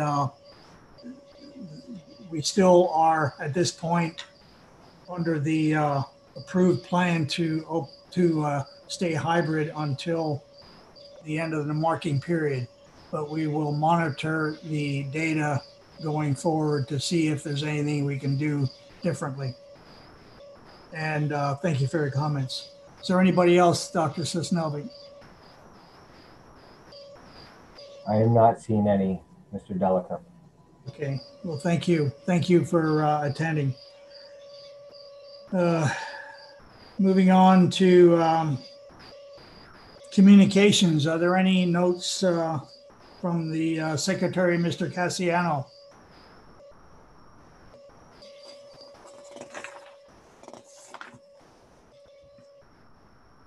Mr. Cassiano, are there any notes from the Secretary, Communications?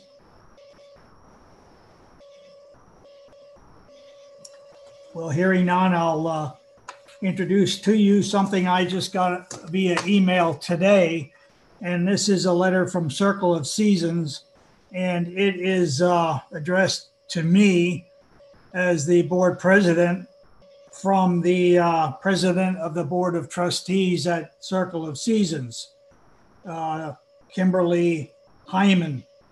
And the letter reads, as the board president of Circle of Seasons Charter School, I'm notifying you that the Circle of Seasons seeks renewal of its charter with Northwestern Lehigh School District. They are entering into the last year of their charter. And according to our policy 140, we will conduct a comprehensive review of the charter. The charter school has prepared and submitted its annual report yearly, as well as providing a number of direct reports to the district in accordance with the charter agreement. And they're asking that we please advise what additional information the district requires for its renewal review, and Circle of Seasons will provide that information promptly. We look forward to working with you during the charter renewal process. So we will begin this renewal. Mrs. Holman, is there anything of concern or anything that we should know moving forward? I don't know what the timing is for this, but this is just another thing on our plate and your plate to make sure that the charter is being followed. Yes, I actually sent a memo to Miss Attorney Moyer today. They helped us last time through. If you require, there was a review of data and a hearing at that time, what the process is for the charter renewal. If you recall, Circle of Seasons was a 3-year initial charter, a 5-year renewal, and this is their renewal moving forward. And so we will get back to you with the timing. It just arrived this afternoon via email to Mr. Delacour and CC'd to me. Thought we would let the board know that it came today, so that we will start the process now of reviewing the data, which, as you remember, last was a comprehensive approach looking at their information and their goals, as well as all the data they put in their charter and whether or not they met their goals, as well as any information they submit in curriculum. And there was a large involvement from Mrs. Stitzel the last round in terms of their curriculum meeting Pennsylvania standards, as well as textbooks and technology involved. So we will get back to you with what the process is going to look like. The time frame we need to follow is also prescribed in the law, and we'll tell you what the next steps are.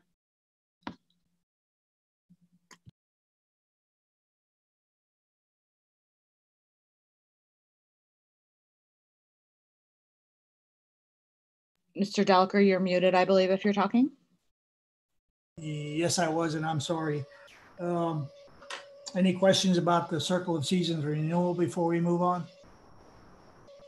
Not at this point, so let's move into administrative and building sharing. And Dr. Sosnovic, will you please run through the administrators who are present? On mute. Excuse me, I did the same thing. Absolutely. So we're going to start with Mr. DeVico.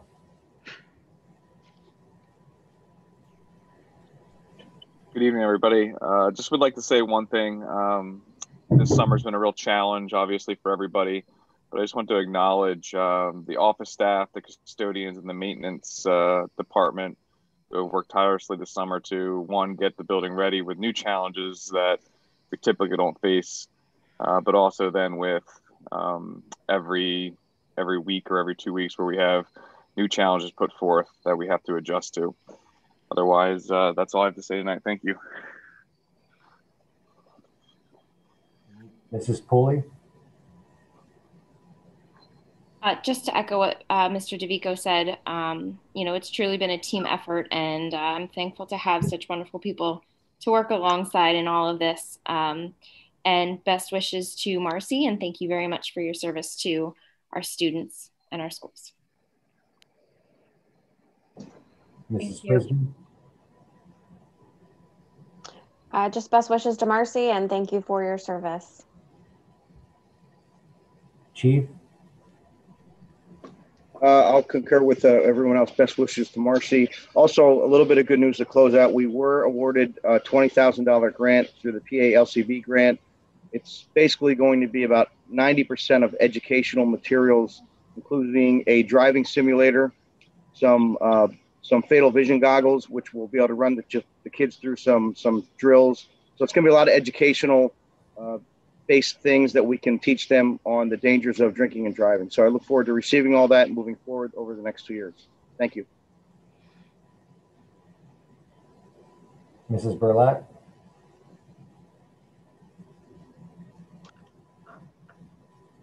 Thank you for your service, Marcy. And I echo what Bill said, everyone helping us get ready for the school year. Mr. Zimmerman? Marcy, thank you for your service, and best of luck to you. Thank you. Mr. Oakes? Marcy, thanks for your service. Hopefully you have good future endeavors with everything you do. And to the other administrators, thank you for working together with everybody and getting through this summer. I will let my staff know as well for all their hard work. Thanks again.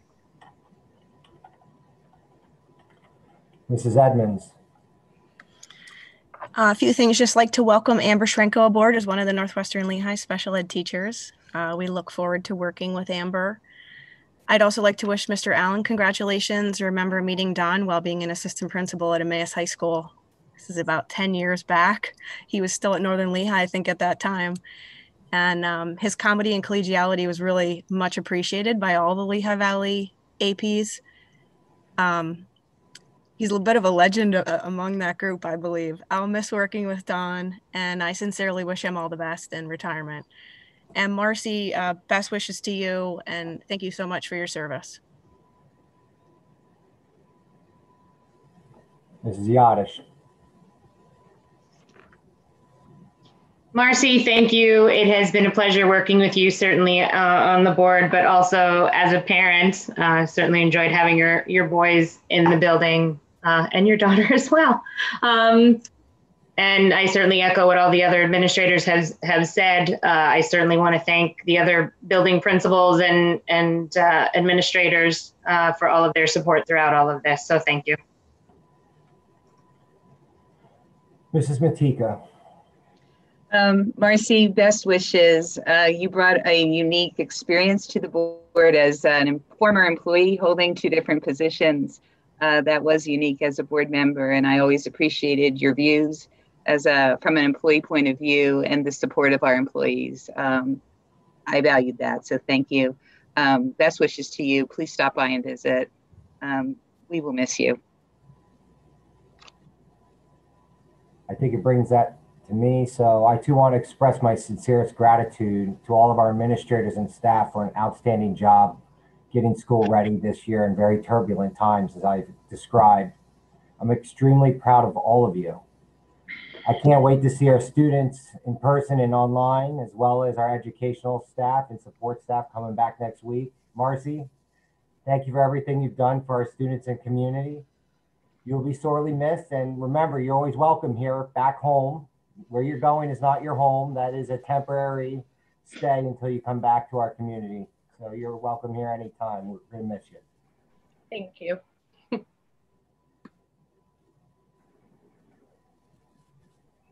Okay, thank you. Mrs. Holman, you have the final word. I'm sorry. Oh, that's okay. I only have one point of clarification. It's actually in response to Mrs. Baker, who I think is actually still on.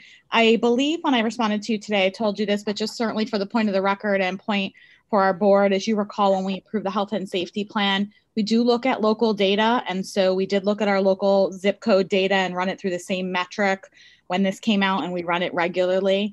And so that will continue to be one of the data points that we look at. Our local zip code data doesn't comprise all of Northwestern Lehigh School District, certainly, because it is not run by the district, it's run by zip code. But even running local zip code data, we didn't meet the metrics for a traditional model. And so, as you know, Mr. Zimmerman, I think, used the word, we looked at every possible option in terms of athletics. We looked at every possible option in terms of academics as well. And that was one of them as well. We will continue to look at. Also echoing Dr. Sosnovic's comments, you know, our administrative team, I mentioned at the beginning of the meeting, started working in June, working towards a traditional model, has very quickly pivoted to blended, and we can't wait to see all of our students, whether they're online or they're here back with us very soon, as well as our staff who will return to us next week. And so it won't look like a traditional opening with breakfast and everyone in the same place, but we will be back together nonetheless. And so thank you, Marcy, again for your service, and I hope you all have a great night. Okay, thank you. And moving to the board, Mr. Hernandez, we'll begin with you tonight. Okay, thank you. I'd just like to best wishes to the retirees, and Marcy, again, thank you. And good luck to you in the next step there. And I'd like to wish the administration and staff good luck as you start the new year. So thank you. Thank you. Mr. Rex. Yes, same as Todd. Congratulations to all the retirees. It's good to see such a large amount of people that served diligently in the interest of the community. And also thanks to the current administration for all the work. I'm sure you field thousands of questions and a whole lot of shots over the bow. So just keep your chin up and we'll all make it through. Thank you. And congratulations, Marcy, one last time. Thank you. I'm going to skip over you, Marcy, and go to Mrs. Sheffer. Sure. I just wanted to say to Marcy, I'm sure that you will do great things in your new community, and you will be loved as much as you were in your Northwestern Tiger community. So good luck to you. The other comment I wanted to make out to Art, if you could just relay to the grounds folks too, who are working super hard on the outsides of the building. I know a lot of us drive by often and don't ever really give a shout out. The grounds look really good, Art. So if you could pass that along, it's really nice when we drive by to be proud to have that as our school. And if you could just relay that to them, that would be great. Thank you, I will. Thank you, Rachel. Mr. Leiser. Yeah, echoing some of what's been said already, but I just want to reinforce, how fortunate and proud I am of the administration and staff that we have and the efforts they've gone to support our community through this, through this difficult time. Any of the kind of challenge points that I present are, coming at it, from my seat and not at all questioning, the difficulty of the position that the district's been put in here. So I just want to make sure I echo that. And I know Bill had said the same. Luann, good luck. I know recruiting is probably going to be tough during this period. So I'm thinking about you as you got some big shoes to fill on the retirement side. And I'm sure on the substitute teaching side and the regular staff teaching, I think is going to be a difficult season for you. So thinking about you through this period. Thank you. And then, I do want to close again. And, as a data guy, you guys hear me say this all the time, but just want to share a couple stats that, again, coming back to some of the comments from the community tonight. I looked at 6 months of cases, flu cases from last year.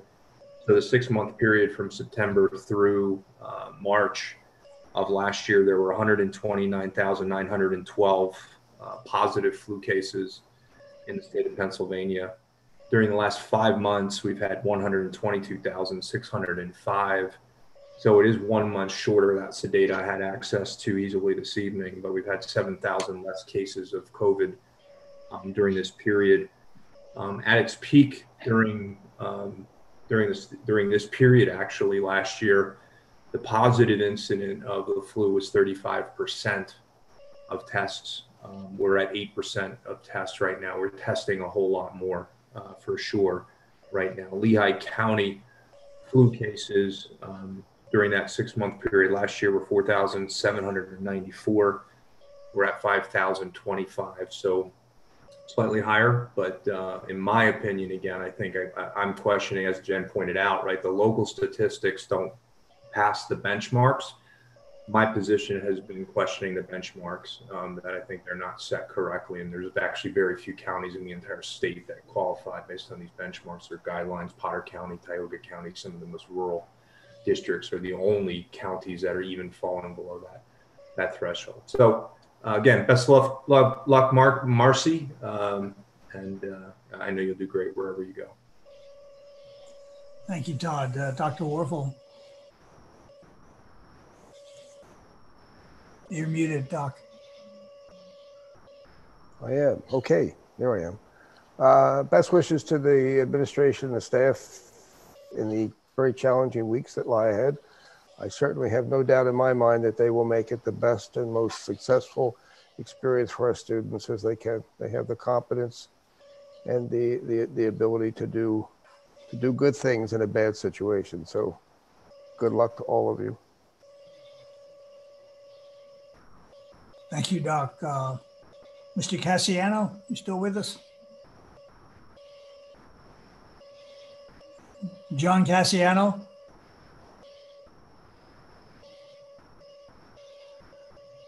Okay, maybe he'll come on later. Let's move to Attorney Moyer. Is there anything you'd like to offer up?